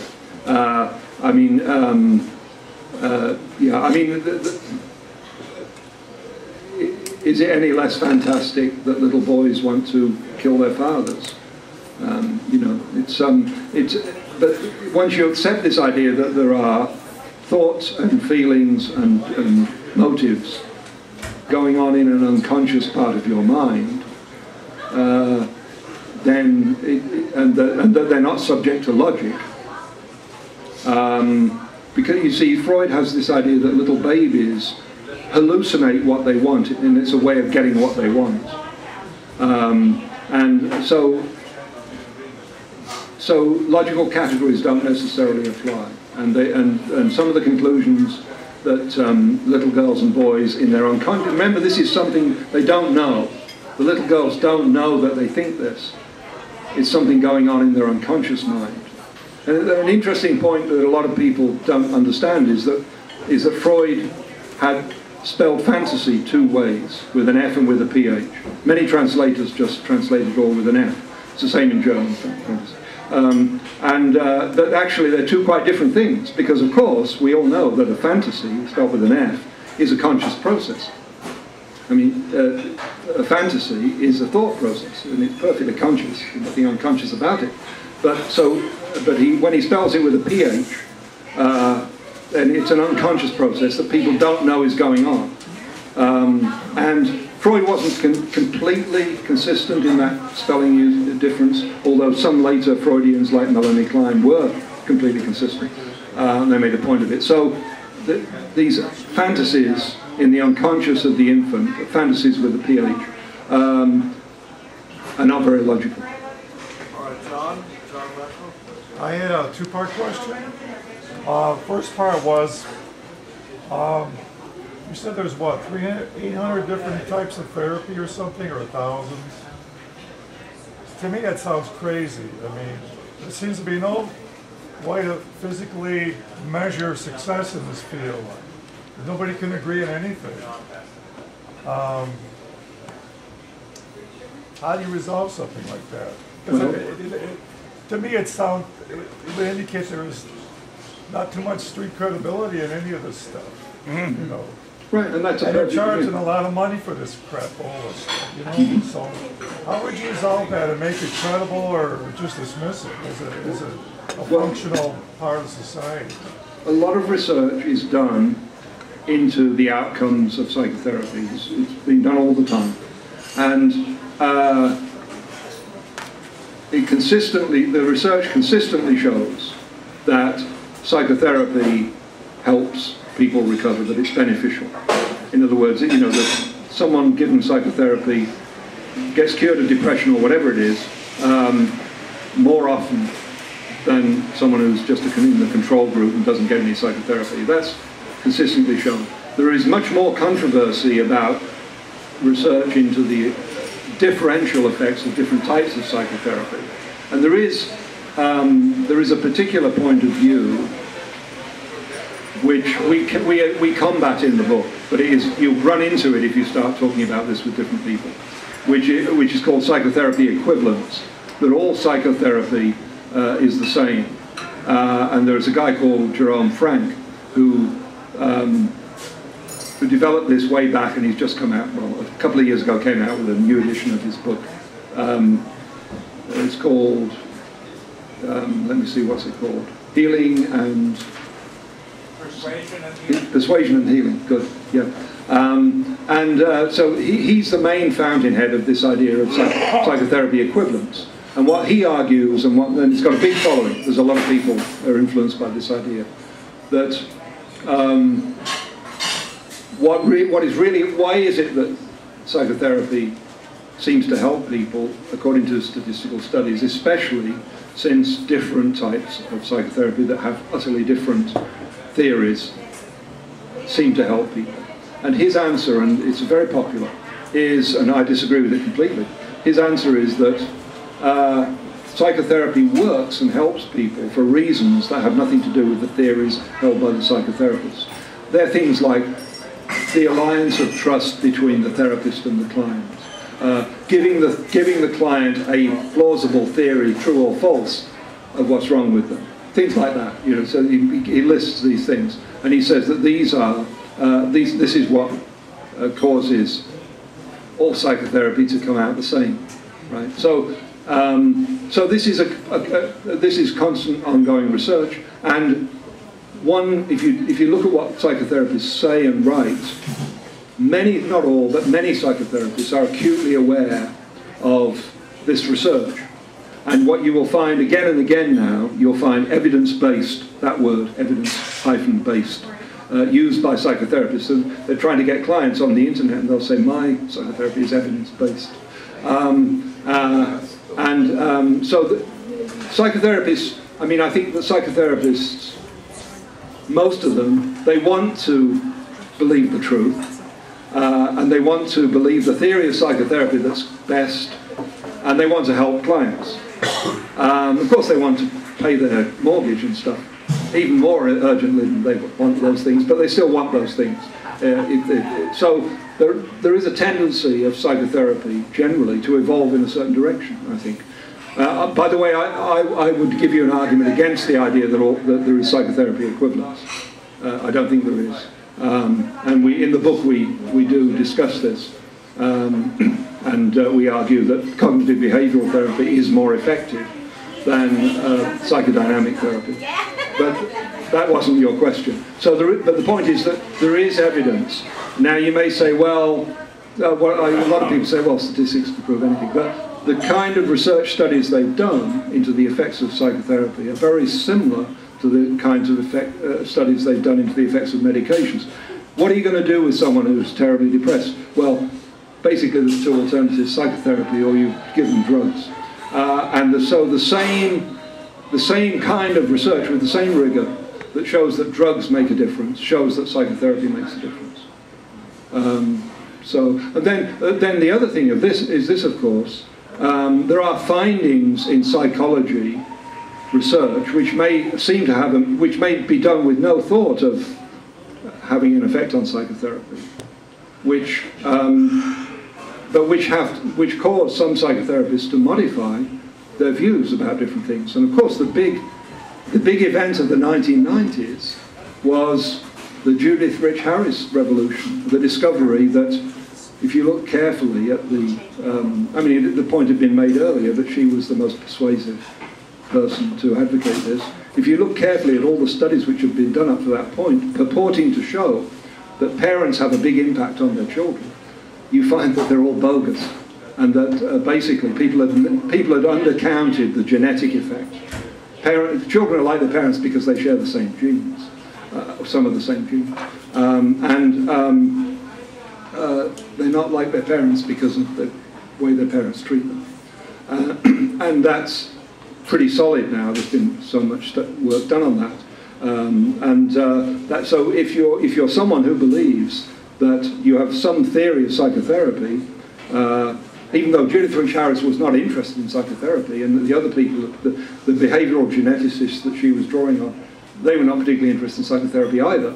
But if you're a psychotherapist who believes that what happened in your childhood, especially your interaction with your parents, has formed your personality, you've got to look at that and say, wow, this is all wrong. I've been believing something totally wrong, because the evidence now is that's just not true. You know, so there is evidence from actual studies of the effects of psychotherapy, but there is also indirect evidence just from psychology that has a bearing on what you believe might be good for psychotherapy. I had another part of that question. Another part.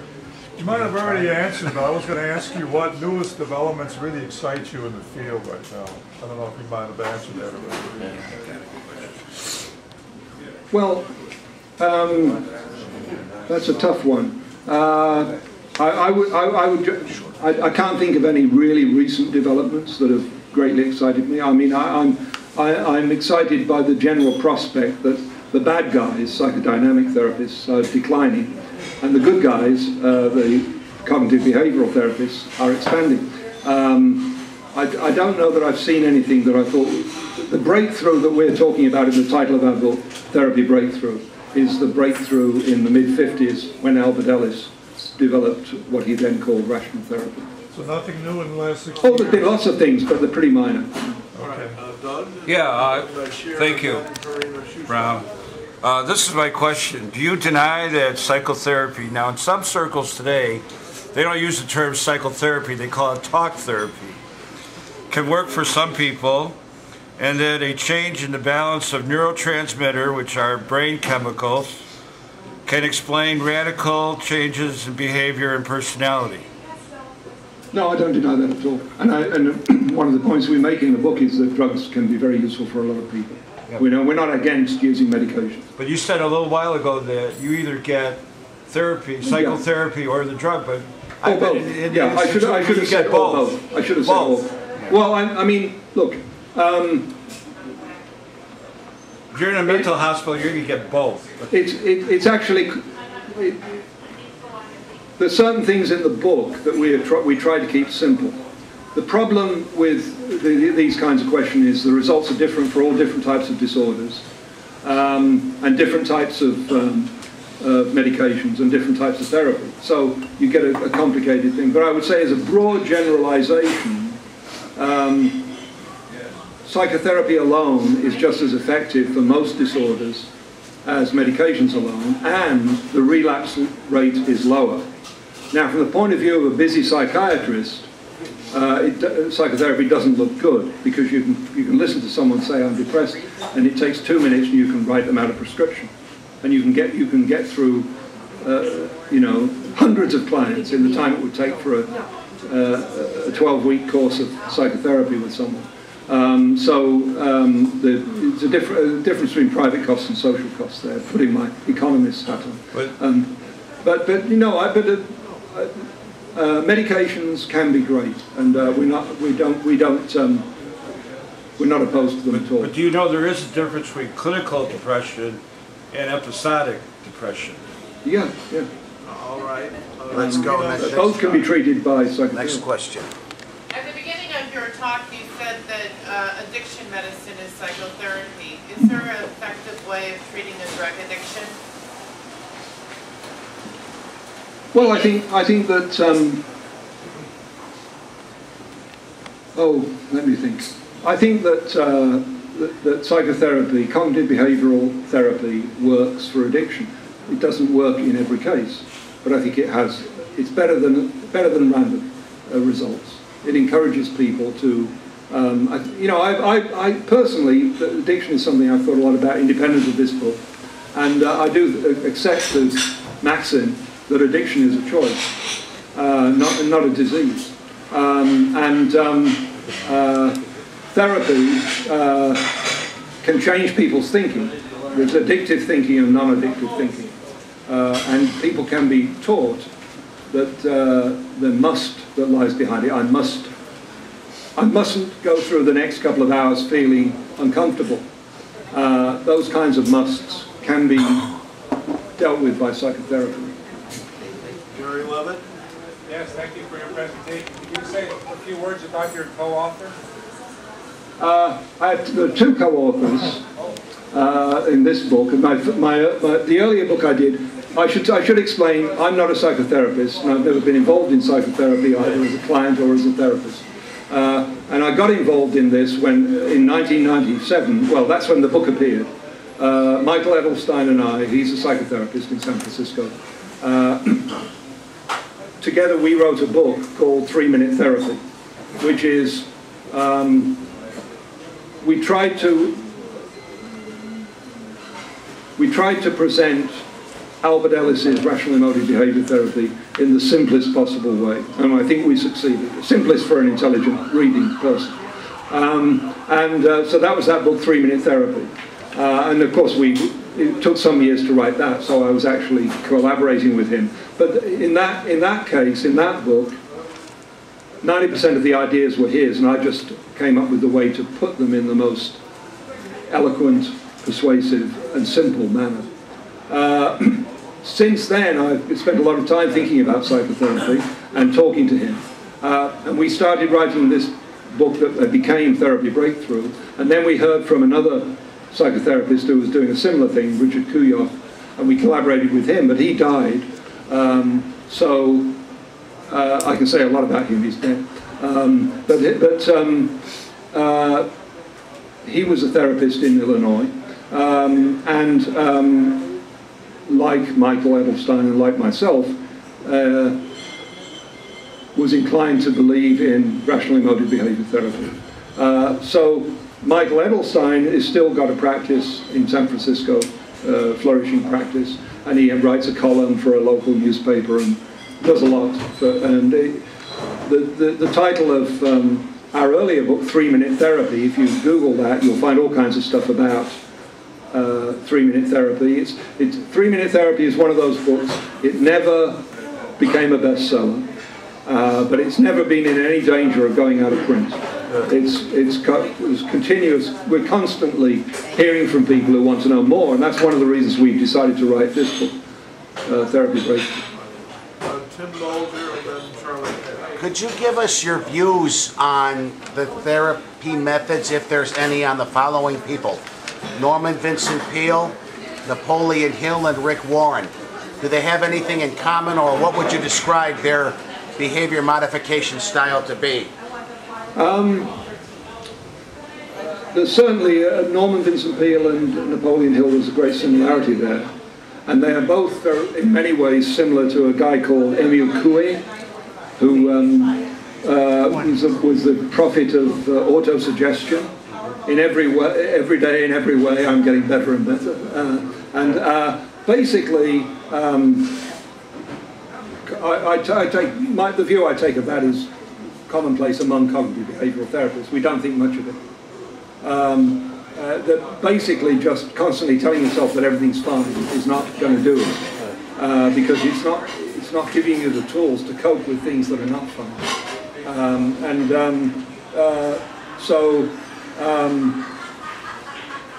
If you take the Albert Ellis method, it doesn't say, if someone says, it's just terrible that my wife wants to see other men and I can't stand it, you don't say, everything's fine, she's not seeing other men, and if she is, it's okay. What you do is you take the thinking of that person and you break it down and you say, you eventually have them thinking, I really don't like the fact that my wife wants to see other men. I really wish it wasn't so. However, reality is what it is. And I better accept the fact, if that's a fact. And it's not going to destroy me. I'm strong and resilient enough to survive this. I'll find someone else. So there, in other words, it's not always replacing a negative thought with a positive thought, but replacing one kind of negative, a self-destructive negative thought, with a more constructive negative thought. As a quick follow-up, does Rick Warren advocate a lot of the same thing, or is he a little bit different than the first two? I've read a bit of Rick Warren, and I feel the theology keeps intruding, much more so than it does with Joel Osteen, who I admire Joel Osteen more than I admire Rick Warren. I don't know that, it's always difficult to tell when there's this religious element there, because the idea that it's best not to worry too much is always bound up with the idea that God's going to look after you, which is not something I find at all convincing. Thanks. Charles? Yeah, David, over the years there's increasing cognitive dissonance between myself and the people who come to the College of Complex. Is that a healthy, positive sign? Egomaniac, call it. But seriously, you seem to equate devout religious observance with a form of treatment for mental illness. Are they one and the same activity? Actually, I do have other theories, as well as the ones in this book. And one of my theories is, which I hope to eventually write a book about, is that all belief systems have a great similarity. And I don't think that's a bad thing. And I don't think it means that there's no difference, objective difference between the truth and untruth of belief systems. But I think there's great similarities. And in reading about the Freudian movement, the psychoanalysis, and I've also, in another capacity, read a lot about left-wing groups in the 1930s and 1940s, because I'm writing a book about George Orwell. And the similarities are amazing. And the same, and then you look at some, so there's the psychoanalytic movement, there's political movements, then you look at religious movements, and the similarities are amazing, especially when it comes to splits, schisms, denunciations of people who got it wrong, what happens when the leader of a belief system distrusts someone in their entourage. The same patterns keep repeating. So this is nothing to do with this book, but it is to do with another book if I live to be 200 and write all the books I want to write. Is that people say, oh, that's a religion. And I think, no, religion is a belief system.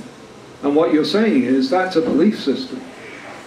Because what we think of as being attributes of religious thinking in adherence to a belief system is common to all, including scientific theories and common sense theories. There's a great similarity in the pattern of belief in all these different areas. So if someone says, oh, it's a religion that Albert Ellis is the prophet of rational emotive behavior therapy, it doesn't bother me at all. I think, no, you don't understand what a religion is. All belief systems, whether they're to do with God or not, or to the supernatural or not, have a great similarity. So you mean I got a commonality with me being a capitalist and Charlie a socialist? What's that? So there's some commonality between socialism and capitalism after all. Well, when I was in my 20s, I was a Marxist, and I was a very active member of the Marxist group. And then later on, I became a libertarian and a very active member of libertarian organisations. And I'm constantly struck by the similarities. Okay. And earlier, when I was a child, my father suddenly became born again, and I suddenly was listening to all this stuff about how Jesus had saved him, and I observed all this religious stuff. And again, I'm struck by the similarity. So all these things, different, apparently opposite political movements have very great similarities. The same with religious movements.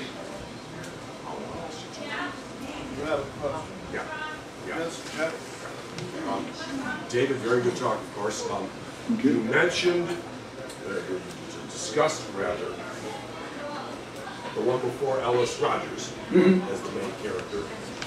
Are you familiar at all with his protege, Jard DeVille? And do you have any thoughts? No, I'm not, I mean, I've heard about him, but I've not read anything to form of it. Do you like him? My friend studied him. Oh, okay. So that's okay. I don't know enough about him. Kurt Meyer? Yeah, do you agree with my point that therapy is really a reflection of the norms of today? You'd have to explain what that means exactly. I can say about 6 different things that might mean. Psychoanalysis had to do with the suppression of the woman's psyche. That was his first experiment. So it reflects everything that he writes about the inability for women to express what they felt. Mm-hmm. Yeah, she told me. So isn't that a reflection? Isn't the inability to deal with something today, the inability to deal what is the norm? She said to give me I'm still not clear why you think that any particular system of psychotherapy would reflect the norms of society. Well, the norms of society will express certain needs. Mm-hmm. In this instance with Freud, the woman that he treated in the beginning had needs of expression of her sexual desire. Today, the norms are very vague. Oh, I see what you mean. Yes. Yeah. So what you're saying is that psychoanalysis was a response to a very repressive view of sex. That's right. Yeah, I mean, I don't know. I mean, if you watch The Merry Widow or Die Fledermaus, you know, I don't get the idea that Viennese society was all that repressed. It seems to be pretty freewheeling. It was swinging Vienna, I think. Historians will disagree with you. You think so? Yeah, yeah.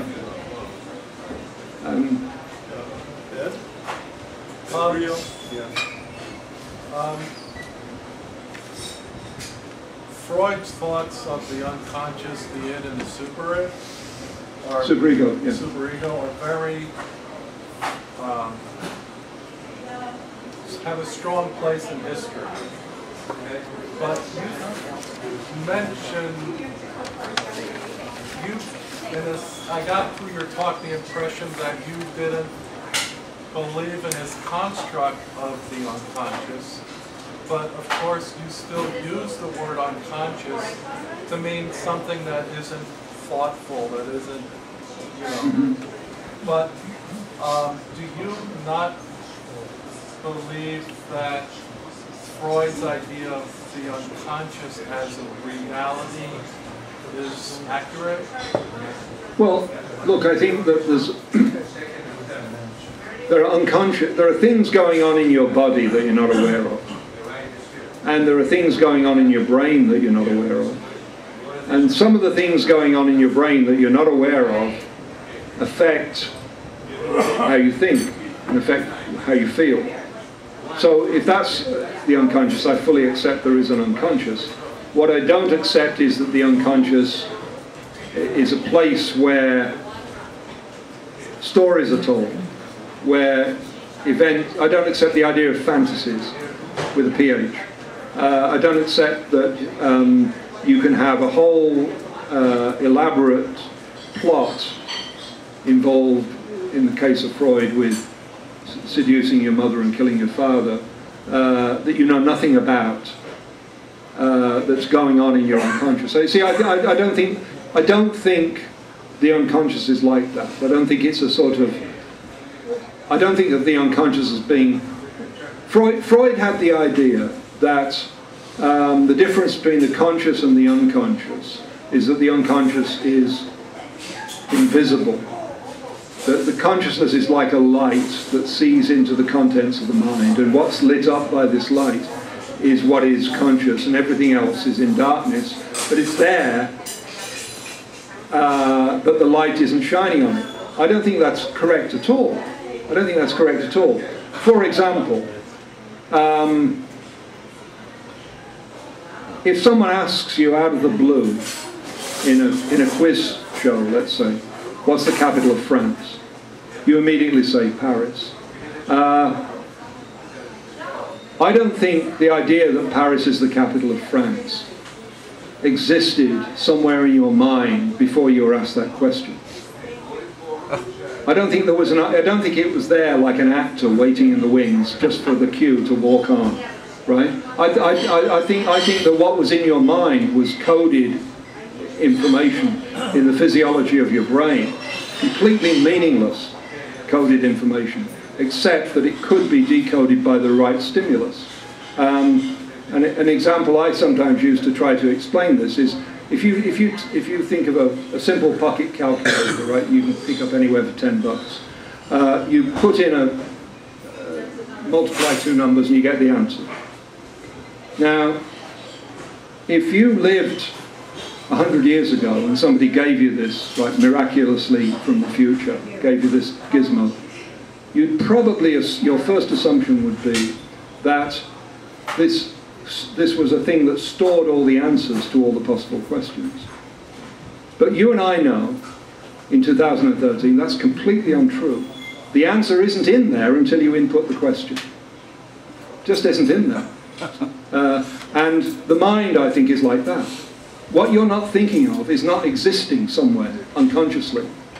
What exists is a disposition to produce the answer when the stimulus is correct. So this is where I think Freud is totally wrong in his view of the unconscious. The whole idea of the unconscious as being like an alternative mind, I think, is wrong. But there are unconscious influences, I mean, of course. And there are unconscious influences you don't know anything about, and there are unconscious influences you do know something about. There are unconscious influences you can change, and unconscious influences you can't change. All right, David, Travis, you have a question? No. All right, one more from me. Let's see. Anybody who hasn't had one? Yes, John. I had a question.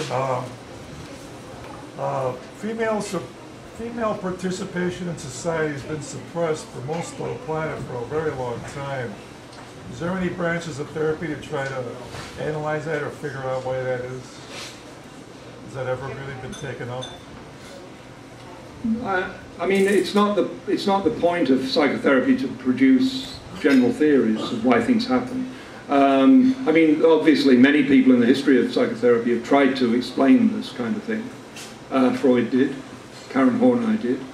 I mean, but basically, therapy is a way of dealing with individuals' problems. And if there is a woman who comes into therapy who feels frustrated because of society is in some way, or the mores are in some way limiting her, then that's a problem that can be addressed. Yeah. So it focuses on individual cases more. Yeah, oh, absolutely. Yeah. Would you consider being a Cubs fan a form of Gestalt therapy? It's about, I would say it's on about the same intellectual level. Any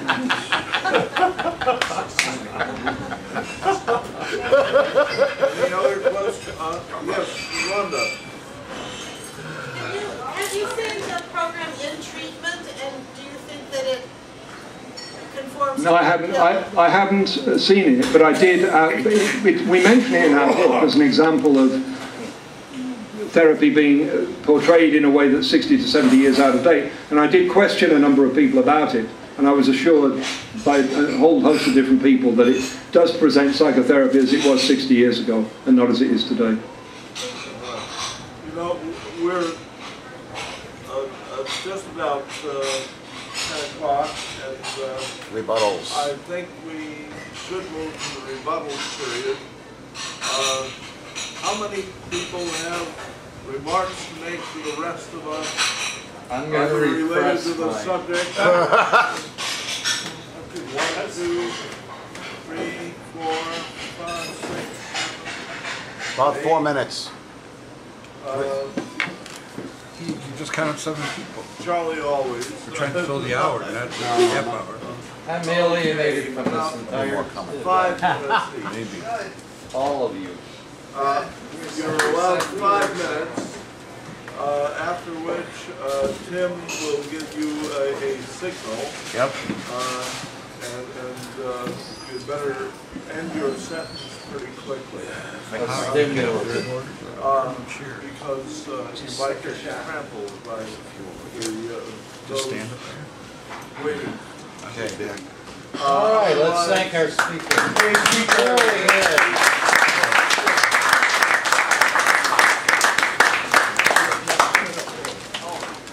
All right. Thank you, Timothy. Yeah, also, I'll recognize you next. it was a very interesting speech. He gave a lot of definitions about the different schools of psychotherapy, but he didn't explain certain things. There's two different basic schools, actually three. One is a materialist school, which believes in the reflection theory. Now, the reflection theory means that the way you live your life reflects in your brain, and you act a certain way because of your experience in life itself. And somebody goes to a materialist therapist, what the materialist therapist tries to do is isolate the contradictions in a person's life.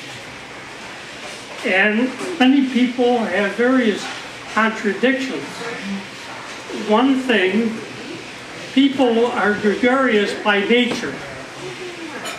And you'll find that people with these type of problems, psychiatric problems, usually are not very gregarious. They keep to themselves to a large degree, and they won't face up to life. Maybe somebody has to make a living, you won't go out and make a living, or you might have trouble, some trouble that he's not facing up to. It might be going to work or some other problems. There's so many problems in our type of society that people run away from. And when you want to run away from a problem and you don't face up to it, what happens is you get a distortion of reality. And that's what happens. This distortion is the neurosis. And the way materialist therapists would go about is try to isolate what the contradiction is, and then go ahead and have the patient face up to the contradiction. And in facing up to the contradiction, you would resolve the problem. Now, you could hit a certain point where the contradictions become so intense, and so many of them, that the person actually can't face up to it. And that's when they get it, this neurosis. And there's the other school is idealism. And that's what he mostly talked about. That is, that you try to solve the problem by a thinking process, or a process of will, or going into your dream, by trying to talk it out, what the problem is, and it will go away.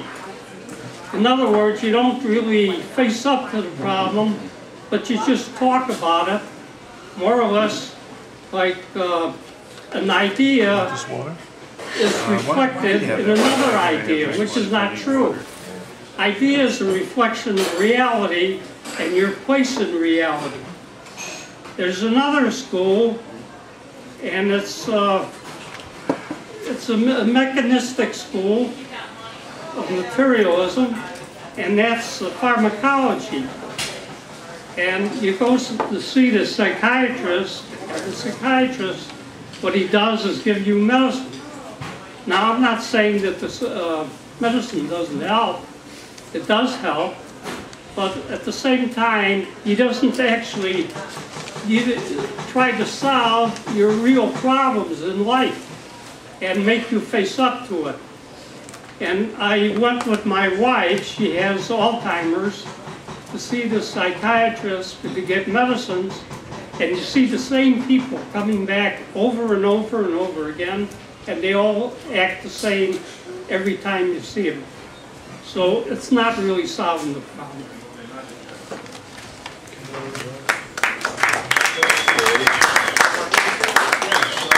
Not solving the problem. Good evening. My grandmother said that all psychiatrists need to see a psychiatrist. I'm inclined generally to agree with that. However, I think our speaker gave a good presentation, and but I want to say that he was rather off base with respect to Wilhelm Reich. Wilhelm Reich believed that the orgasm is Wilhelm Reich believed that virtually no one was in a perfect state of health, and that a perfect state of health would be indicated by a proper orgasm. And Wilhelm Reich defined a proper orgasm as being something that comes in waves with greater and greater and greater intensity, and then after that slowly falling back to lesser and lesser intensity, and that the proper orgasm was an indication of near perfect health in a person that had a proper orgasm.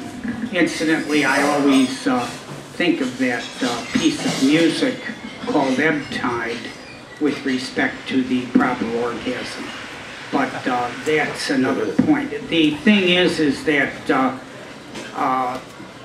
Wilhelm Reich believed very logically that we are all bombarded by certain particles. I tend to forget the name of those particles that rain down on us all the time and go through us and through virtually everything. And that this takes a toll on our health. And so Wilhelm Reich devised this thing called an orgone energy accumulator. And in this, it really makes good sense. He took a wooden booth and wrapped it with fiberglass. Well, I'm sorry, put sheet metal over it, and then put fiberglass over that, and then put steel wool over that, and did a number of layers of that. And the idea was that you sat in there, and that these things that bombard us all the time are deflected, so we don't get hit by as many of it, so that our body then has an opportunity to rebuild itself, to repair itself. And that after sitting in the accumulator for, say, a half an hour, 15 minutes to a half an hour, then and you do this at certain intervals, that you begin to become more healthy and eventually will experience the proper orgasm, which is an indication of having good health. That was what Wilhelm Reich believed. I don't believe that our speaker quite made that clear. Thank you very much.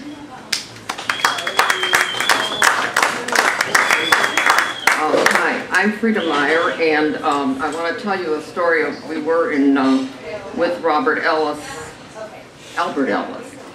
many years ago at McCormick Place. My husband is a marriage counselor, and I was a therapist with behavior disordered teenage girls.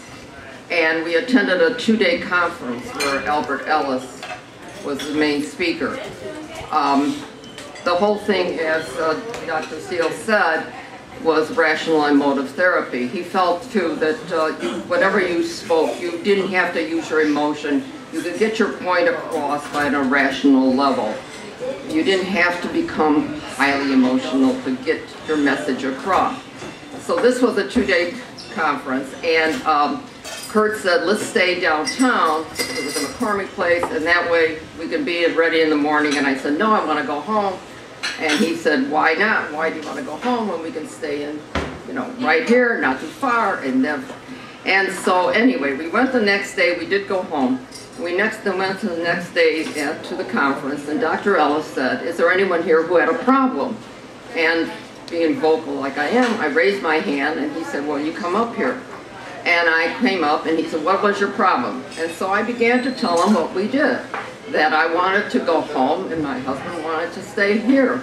And he said, well, how did you deal with it? And I said, well, I became very emotional. I said, I'm of Greek descent, and I'm very highly emotional. When I feel I need to say something, I do. And then my husband, who's being a marriage counselor, his whole thing is that you got to get your emotions out.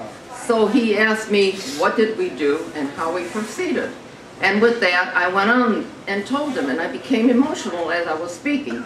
And he looked at me and he said, you know, that's what's wrong with you goddamn psychologists, you're all fucked up. And I just looked at him and I said, Dr. Ellis, why are you getting so emotional? And, you know, it was really, I felt very good about it and everything. So I do want to thank Dr. Steele. I thought the speech was very, very good. And I just wanted to bring that up.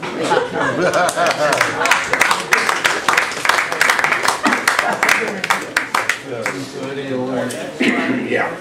Well, very good indeed, David. Could hardly have been better. I can't think of any way it could have been better. And I'll just make a preliminary comment pertinent to Ed's question about the unconscious, and then a broader comment about how this all fits after a fashion into intellectual history, with a broader intellectual history. With respect to the unconscious, and I suppose I should have asked David if he was familiar at all, he probably is, with the existentialist, with Sartre's distinction, not between the unconscious in the sense that David laid it out and the conscious, but Sartre talked about the pre-conscious versus conscious. And his distinction was, look, it's not as if you've got a whole bunch of stuff there that can only be dug out by some sort of, you know, Freudian type who's digging amongst all the possible muck of repression and this and that. Sartre said that, as far as he was concerned, that didn't exist. But you've got a bunch of stuff there which could be triggered by mistake or whatever. Am I remembering this right, David? Does that ring a bell with you? Okay, you know. Now, so that's a different, very different ball game, and that might be more consistent with some of these more recent folks. I get. But David had, I'm sure, has way more expertise than I do. I did this reading 40 years ago.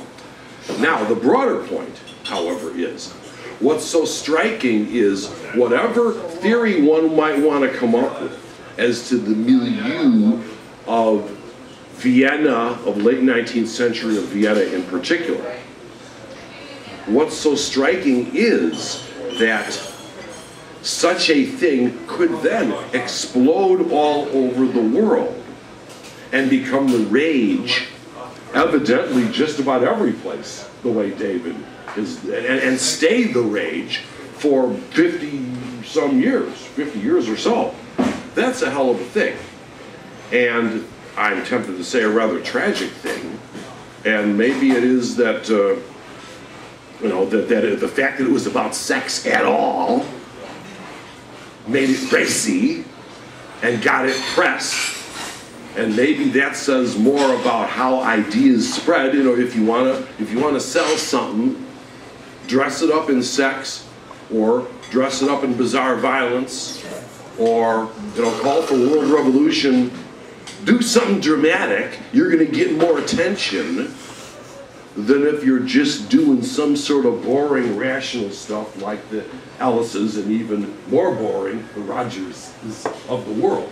And so I'm almost tempted to say that it's, what the intellectual historian might sort of need to do more of would be to try to understand and think more about how it was, okay, yes, that these other things managed to get anywhere at all, given the momentum in the first instance that Freudianism had. Now, granted, of course, that you laid out the splits within the movement, and that opened the door to a degree. Use the mic.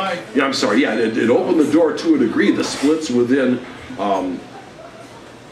the Freudian scene opened up the door to a degree, but that these relatively boring ideas of Ellis and Rogers would have finally gotten any place at all is, I'm tempted to say, better than I might have dared hope for, given what goes on in human culture generally. You've got, you had a guy like Marx, okay, and he had this grand overarching theory. It was sort of the political equivalent of Freudianism in a sense, of how overarching of a theory it was, whereby it explained all of history according to certain specific kinds of things.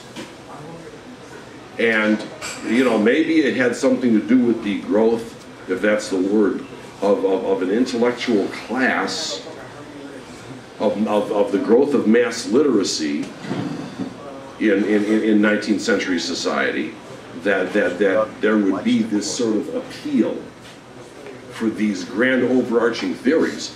But I guess I'm struck in particular that it sort of makes sense that some guy like Marx would try to explain all history, yeah. But then on top of it, for someone to try to explain the human unconscious, holy that strikes me as being grossly ambitious.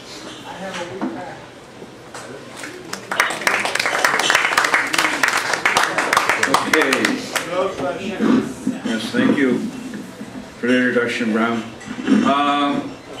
I just want to make these comments regarding, I personally have been exposed to mental health recovery. I've been in the hospital. So some of this information I'm going to be sharing with you is from my personal knowledge. But one of the things that came up and the question was, well, we have all these different theories, why don't we have just one theory? And this is my response to that the brain has about 100 billion neurons in it. And it's nourished by brain chemicals called serotonin, dopamine, and there's others. I couldn't think of the names offhand. And it's because of this variability that treatment that's required in mental dysfunction and illness. The treatment itself is more of an art than a science, because you could have two people that more or less have the same disease or problems, but their brain makeup is going to be different. So you can give one person one drug and it may work fine. You give the other person the same drug and it doesn't have any effect. It could be less of an effect, an over effect. The doctor can only determine what the proper treatment is by talking to the person, and then they decide, well, do you increase the dosage or do you reduce it? Do you try another drug? Things like that.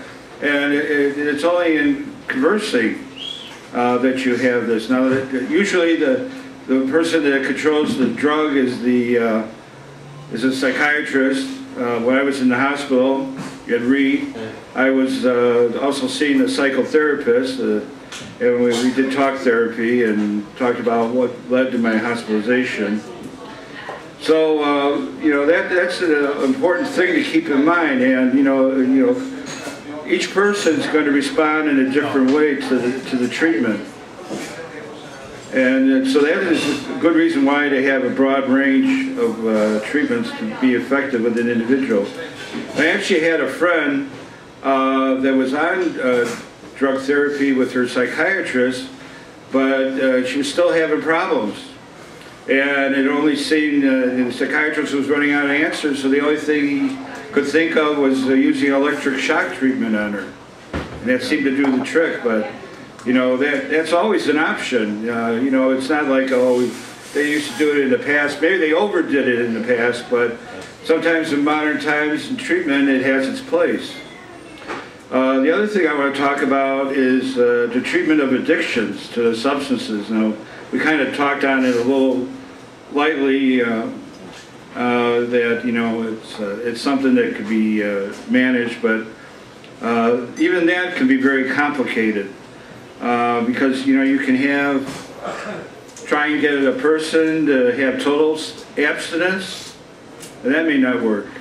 Then I've heard of theories where they try to have gradual reduction of usage. And a lot of experts in the field of substance abuse have said that alcoholism is a disease, you know. And sometimes, you know, it's, people inherit it or their brain chemistry or whatever, and it's a problem that way.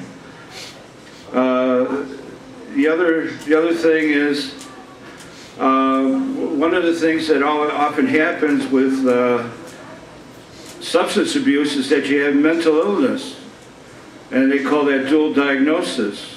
And there's a group that puts out a book called Dual Recovery Anonymous. It's a 12-step program for recovery, and so you know that's something that they have in their arsenal for dealing with that kind of stuff.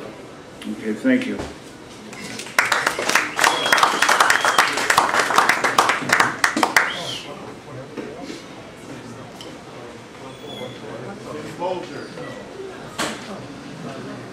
I will say I found this lecture rather interesting tonight, especially with the way these therapists have come up with a way to separate you from your dollars. I mean, what Jeff was talking about earlier is what marketers have been talking about for years. You know, you find a way to get somebody to feel better, and the next thing you know, oh, it's going to cost you a certain amount of this and a little bit of time. Well, isn't that kind of what Scientology's doing today? They kind of get you to give you a little bit of a result with their belief system. You want more, so they separate. We'll charge you so much for this, and we'll get you more on this thing. I mean, I can't believe it, because I just remember, just fairly recently, I was intrigued by a little ad on the internet, how to pick up women. And sure enough, I clicked on it and I said, I wonder what this clown's got to say. Well, sure enough, he went on for an hour before he said it was something as simple as being nice and having a little bit of manners. And he wanted you to pay $400 for his course on how to be a proper gentleman. Which basically was everything your mother would tell you. Dress nice, be polite, and whatever. Sometimes you can find more in the folk wisdom of a crowd or a parent or a good mentor than you can with a good psychotherapy. But I will say this much. It does have a place for some people, and it does real good. My form of therapy, I'll be in a place called Springbrook Community Church tomorrow morning at a worship service, much like a lot of the population uses. I find it very beneficial for me, and I find that the belief system that I hold works fairly well for me. I don't want to get into it here because I know some of the people in this crowd are somewhat very anti that belief system, but I'm not going to fault you either. You guys do what you need that works for you, because if there's one thing I know about God, He gives you that free choice to accept or reject His beliefs. And with that, you know, I think the modern form of psychotherapy could be well applied to modern corporations. I mean, it was in the mid-30s that there was another gentleman that knew the laws of psychology well. His name was Edward Bernays. He was the founder of modern marketing in a lot of cases. He was the first guy, and I've told this at the college before, to start the smoking trend in the United States. What did he do? He had a bunch of pretty women walk down New York Avenue in the Easter Parade thing, and they were smoking, and they made the world's magazines, and the ideas became popular, and all of a sudden, you've come a long way, baby. What was so funny in Edward Bernays' later life, when he recognized the dangers of what he did a lot of volunteer work for the American Lung Association. So, on the one hand, but the one thing that really comes out of this whole thing is the art of persuasion and how intermingled the advertising world and the law of psychology and all this stuff is. I tend to call a lot of these professions have what I call a high BS quotient. Along the same way as used car salesmen, congressmen, and perhaps maybe modern politician. If you can't dazzle them with brilliance, baffle them with BS. Thank you very much. Your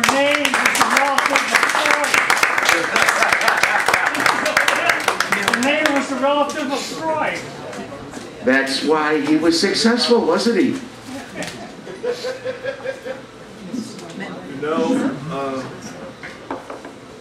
Captain, you want this? David Steele told us that the early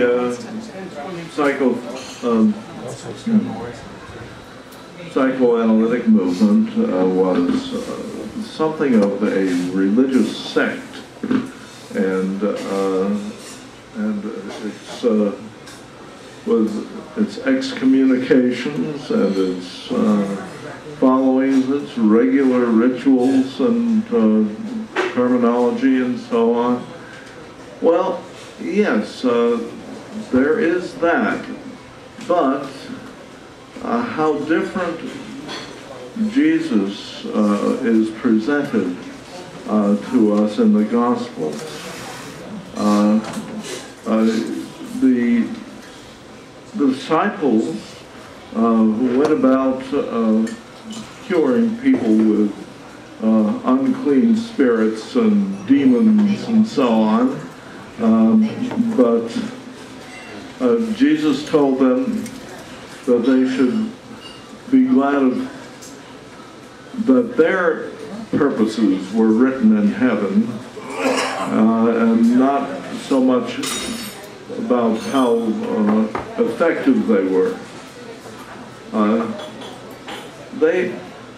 Most of the people who had presenting difficulties to Jesus and the disciples had, the thoughts of inferiority and uncleanness, of being wicked or dirty, and the religion of the day, the Mosaic religion, the religion of the temple, emphasized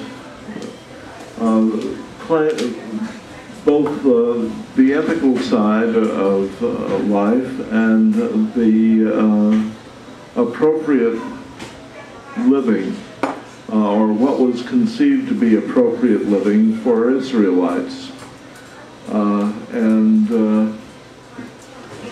they weren't prescribing this code for everybody, but for people who believed in their God, who were members of their people.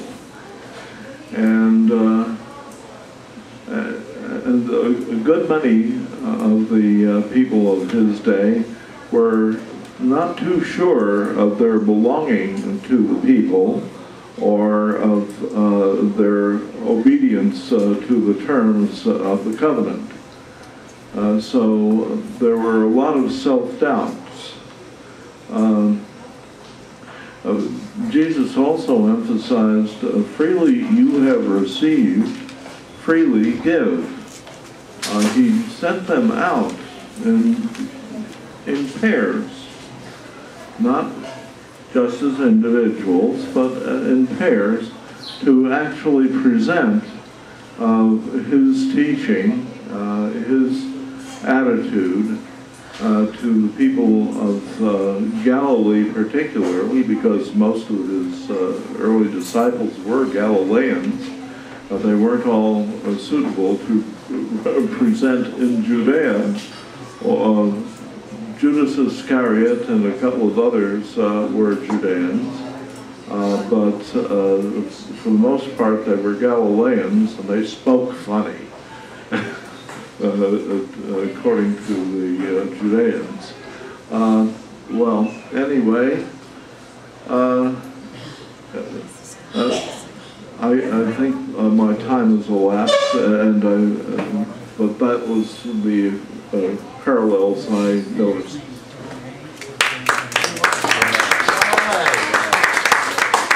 All right, let's hang our speaker again. That was really very interesting.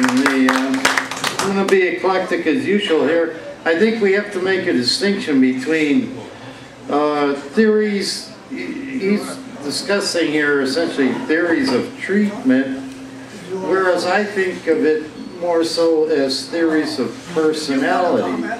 I always thought Don, one full at a time. But seriously, there's theories of treatment and there's theories of personality, which my approach to it is from the personality thing. I'm a union organizer and represent people in grievances and so forth. But on Monday, I'm going to look over the book I have on the psychology of work. And I've often been curious why people would engage in this activity. It seems to me that they have a great measure of tolerance. And you mentioned Karen Horney, and from my perspective, I believe she said a great many, if not all, of our life's activities were to reduce anxieties or fear of the unknown. And I think that's why people put up with abuse at work in a capitalist system, Dave, which is inherent to capitalism, is this intimidation and fear and the fear of unemployment. And people, you could say they're acting responsibly, they're providing for their own, but the amount of abuse that individuals take and the threshold, let's say before they file a grievance, sometimes amazes me. Sometimes they do nothing until they are being fired. Well, they only approach us for assistance. And they're afraid to say anything or do anything that would upset authorities. I don't know if you have one of the, seriously, is there treatment for this? Maybe it's joining a union.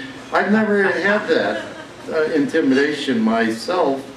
I'm kind of the guy who likes to say the emperor has no clothes, which some may regard as recklessness, but I don't know.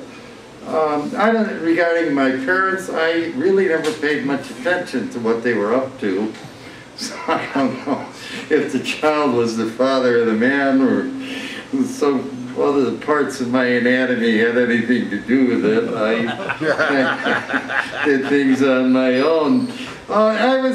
Maybe you could look in that book of yours, perhaps you can give me a theory as to why people come to the college of complex to the extent that they do.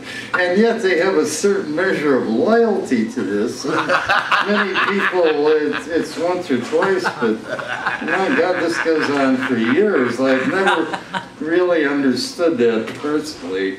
And as many years as I've come here. Same reason. Regarding this religion, this is rather intriguing. We have to be, I guess some people have unclean spirits. I'm going to use that. My boss has unclean spirits. No, church and religion is personal therapy. It's a package belief system. Unfortunately, I have to be careful though. You're creating your own world. And is that a realistic world that you're creating or occupying, I guess? Yeah, and then you say, well, it's faith and things like this. Getting back to the world of work, I think that's what came up. You were talking about the dogs and three things like that. But anyhow, that was pretty interesting. Regarding 3-minute therapy, I also was thinking, to get copies for these guys, but it's going to take, it's going to be like 3-year therapy. Just practice 3 minutes, nothing. This one wouldn't have any effect whatsoever. Anyhow, thank you so very much. It was very interesting.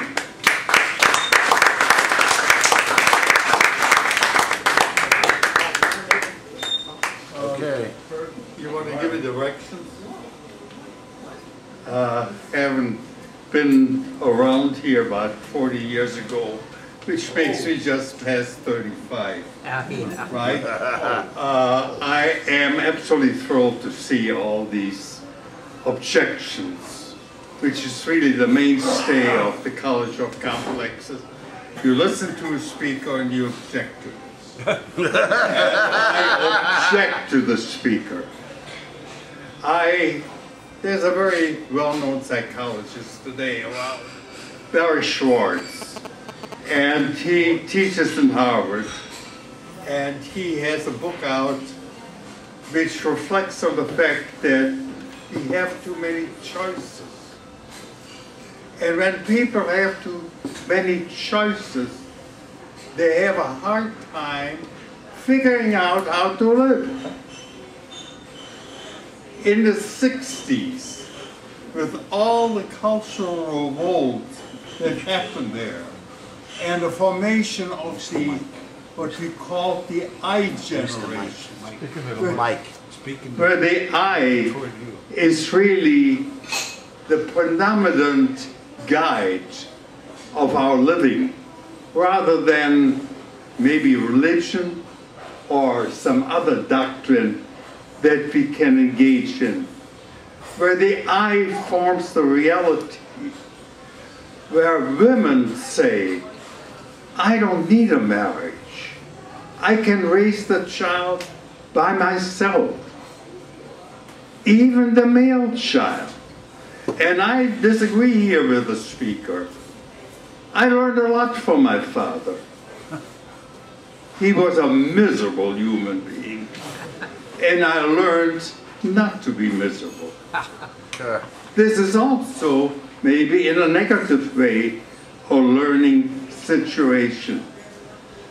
But to my great surprise, the television show that I watch mostly today is Oprah on their own network, who has therapy sessions that she gives to mother who cannot handle their male offspring. Somehow underneath all that, there's the question, maybe we do need a father. Do we? I'll leave you with that question. Thank you.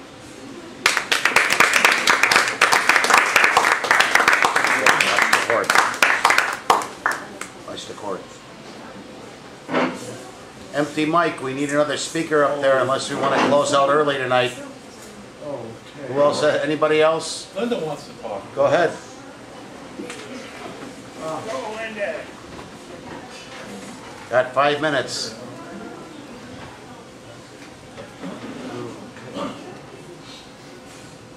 You're talking about recent ideas and how to treat all of humanity when you're talking about neuroses, I think. And there's a fairly new disease in the American, the list of all the possible psychological diseases. It's called dysthymic disorder. And it's a little bit of neuroses. It's a little bit of like, I can't achieve my potential in life because of aches and pains. It's a little depression. And it's pretty much all of us, you know. But what I wanted to say was that I just finished a book called My Month of Madness by Susan Callahan. She was a successful young journalist for the Washington Post, and she noticed 2 bug bites on her arm. And a man sneezed on her while she was taking public transportation. And then one half of her body and face went numb. And she was sent, then she had a seizure. She was sent to an epilepsy ward. And then they sent her to the psychiatry ward.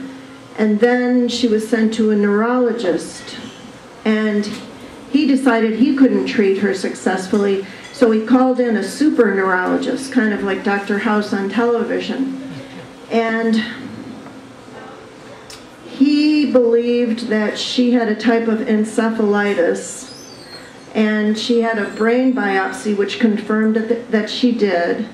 And she was treated with, well, actually it was encephalitis caused by an autoimmune disease where her body was eating her brain, actually. And she was treated with intravenous gamma globulin treatments. And it was very rare in that it's only been a handful of years since this malady has been known. I think 200 people in all of the United States have been confirmed with this, and she was the only one at the hospital she was at who had ever been diagnosed with this. But the neurologist who is really working on this believes it may possibly be the cause of many types of schizophrenia, bipolar disorder, depression, autism.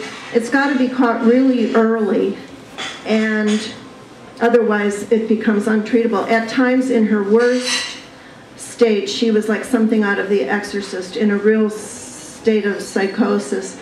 And so I guess my point is that all these therapies are wonderful, because even if we're not among the privileged who can afford therapy, you know, maybe we are the privileged and our insurance happens to provide coverage, and then we can learn something by whatever process of therapy we're in, and then maybe help other people. But I guess my point is, maybe the important thing now is like medical diagnosis for possibilities of cases where people might have been not correctly diagnosed and they wind up in an institution for the rest of their life, because this type of thing I was talking about was not caught and treated. So it's just like a new breakthrough. But therapy is great. I love therapy. All right.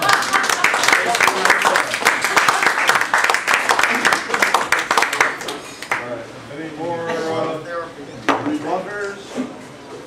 If there are no more rebutters, we'll have a rebuttal of rebuttal. A rebuttal of rebuttals. Speaker gets the last word. Yes, well, thank you very much. Actually, I don't think anybody was rebutting me. So I can't defend myself against rebuttals that never happened. I can just make a few comments on things people said. This is one of the early ones, maybe the first, was that the materialist and idealist therapy. This is, when I was a Marxist, this is what we used to call vulgar Marxism, by which materialism is that the ideas are simply reflections of the world in the human brain, and they can be accurate or they can be distorted. I don't think that's a correct account of how the human mind works.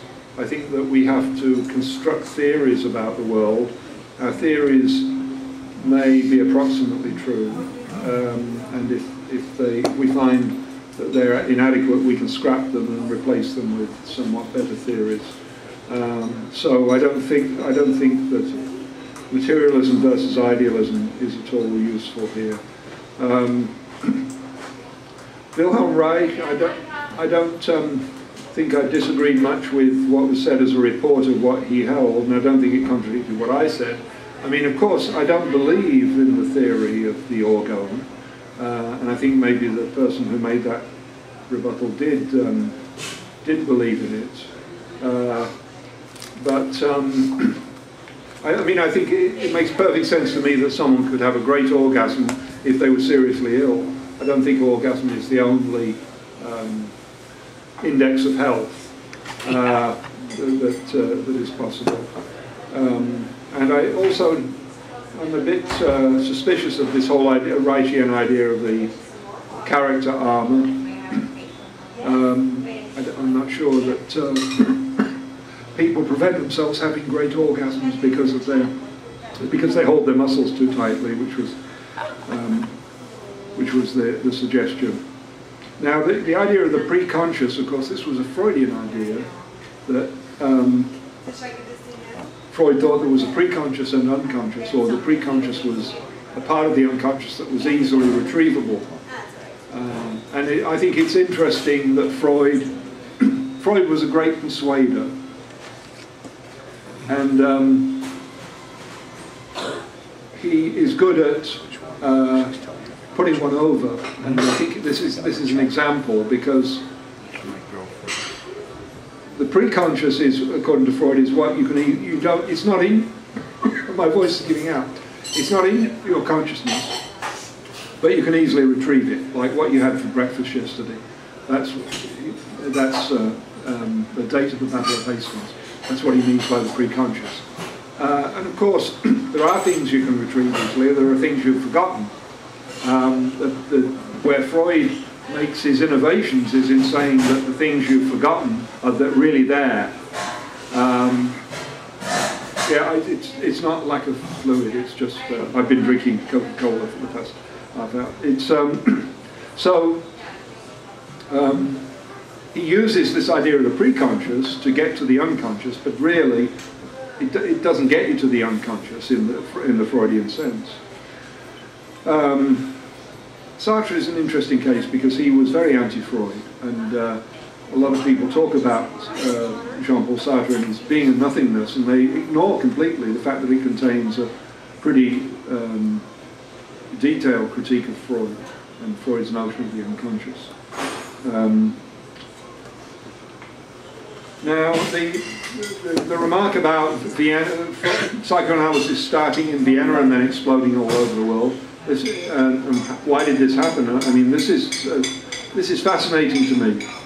I'm fascinated by how belief systems catch hold. And I would say that psychoanalysis is very much like mesmerism, which came into being in the late 18th century. Although Mesmer was Austrian, his main success was in France. In fact, I was surprised to find that the main thing that French intellectuals were talking about before the revolution was not the starving peasants and not Rousseau, but mesmerism. This was the big thing that, and then mesmerism was discredited, but it came back as hypnosis, and there was a big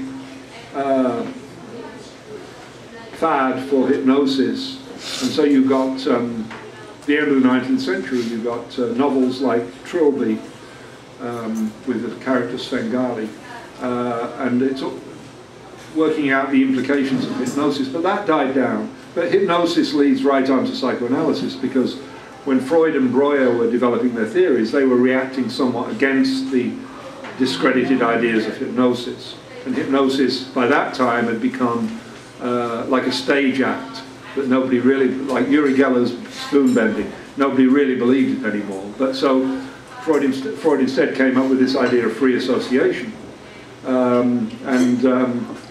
So you got psychoanalysis developing. Now, I think you have to say there must have been some kind of demand for psychotherapy, for psychoanalysis to be so successful so quickly and to spread throughout the world so rapidly. Although it was much more successful in the United States than it was in the German-speaking world. Of course, then Hitler had something to do with it, the rise of Hitler, and a lot of the psychoanalysts became refugees, and they came to Britain and the United States, and they helped to develop psychoanalysis there. It's interesting to trace some of these things in movies. There's a movie called Carefree with Fred Astaire, which I think is a great movie about psychoanalysis. It's well worth watching and think carefully about. It's all about psychoanalysis. It's Fred Astaire and Ginger Rogers, and she pretends to have weird psychotic dreams in order to get him interested. I think one of the strange things about that is that the idea that there are people who are capable of telling the difference between a dream that anybody might have and a weird psychotic dream. Of course, there is no difference. There are no such experts. Spellbound, of course, is the great triumph of propaganda for psychoanalysis. The movie Alfred Hitchcock movie Spellbound. Alfred Hitchcock believed in Freud, as many artistic people did at the time. Spellbound is a classic piece of Freudian propaganda. It's all wall-to-wall psychoanalysis, except that, and this is the interesting thing, that the guilty secret that the main character has is that he was involved in the death of his brother. Well, of course, a psychoanalyst will tell you that's a screen memory that is covering up the real memory that he wanted to screw his mother. And of course they couldn't explain that in those days in Hollywood. Nowadays they couldn't get away with not explaining it, but in those days they couldn't explain it. So for the sake of public decency, they had to leave it that he was guilty about killing his brother.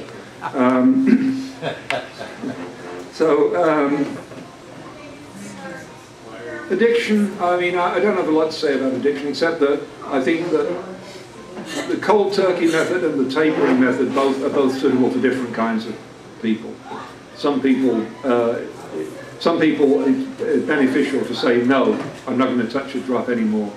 Whereas other people, it's better to taper. And actually tapering can be more effective than you might think. One of the surprising things about tapering is you monitor your consumption of whatever it is. Let's say cigarettes, you're trying to give up cigarettes.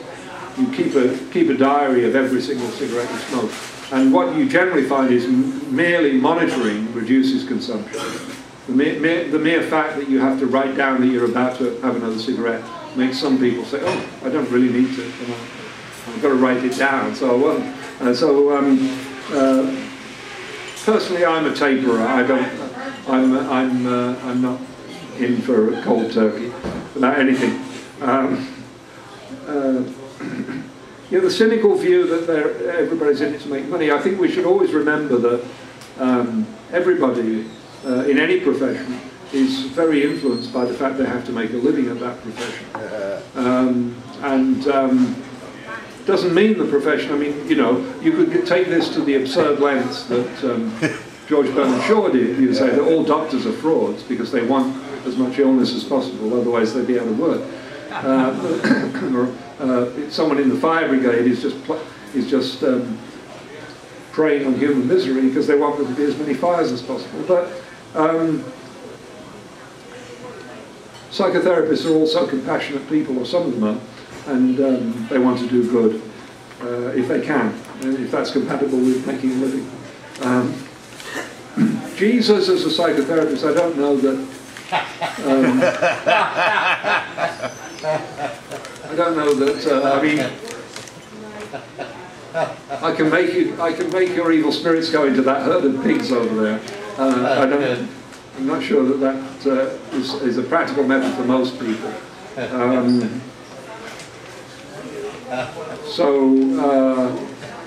not sure. I mean, there's a lot of obsessional kind of unfortunate, faulty thinking in Jesus. You know, like going on about how nice it is that people are being tortured in hell. That sort of thing is not inspiring, I don't think. Joining a union as treatment, that strikes me as just the same as Jesus. I think. I mean, I think if you're unhappy in a job, I mean, basically, you can always leave that job and get a different job.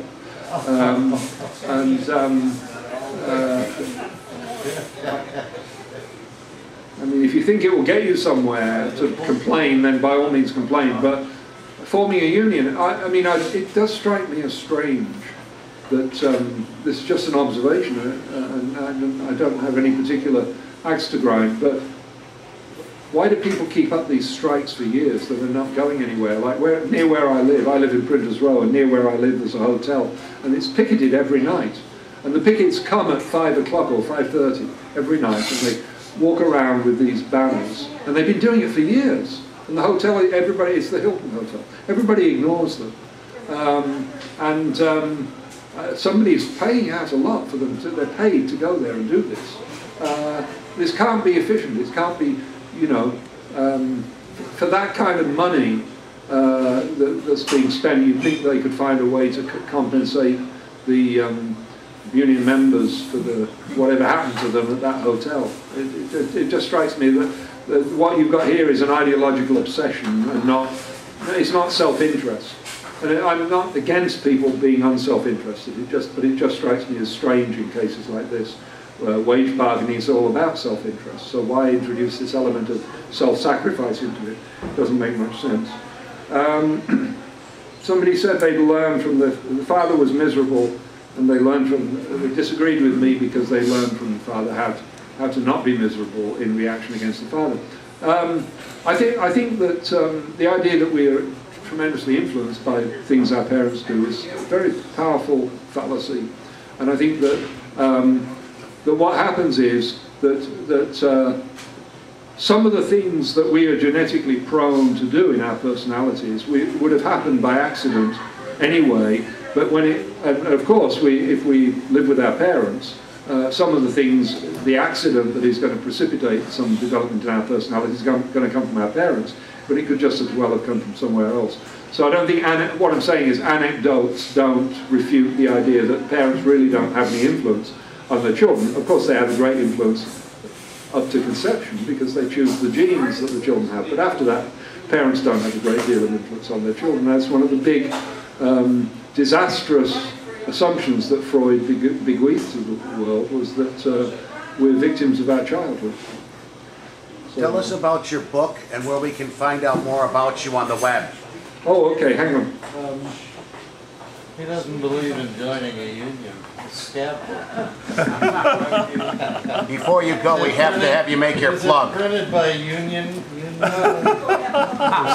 People enslaved. I'm a scab. Some children. Okay. Some children tell us about your book and tell us where we can find you on the web. The first book that I wrote on psychotherapy with Michael Edelstein is this book, 3-Minute Therapy. And that was in 1997 that we came out with this. And it's a very simple explanation, very elegant and well written because I wrote it. Very simple and economical, as simple as we could make it, about rational emotive behavioural therapy, and it's just explaining it simply. And we had all kinds of feedback from this book, and the book's still selling. In fact, it recently became an e-book, and it started selling even bigger because it's an e-book. Can they find it on Amazon.com? Yeah, it's on Amazon. It's the worst cover of any book ever published in the history of publishing. But we have no control over that. The cover, terrible cover. Do you have a website or anything? You look up 3-Minute Therapy. He's got a website. Michael Edelstein has a 3-Minute Therapy. And do you have an email we can get in touch with you with? 3-Minute Therapy. Just input that and you'll find all sorts of contact stuff. Okay, and then your new book? The new book is this. This is the first page proofs of my new book with Edelstein and Kujoth, although Kujoth is not with us anymore. Burn it. Burn it. The book is called Therapy Breakthrough. The subtitle, Why Some Psychotherapies Work Better Than Others. Is that written for the layman? What's that?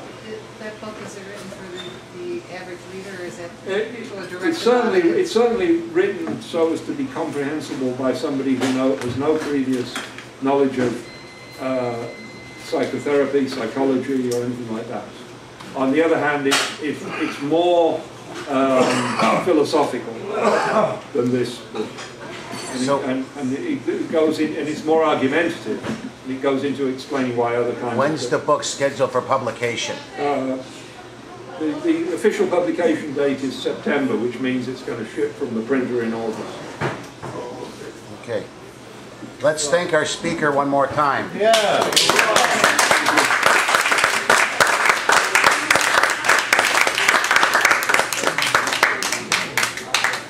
All right, thank you.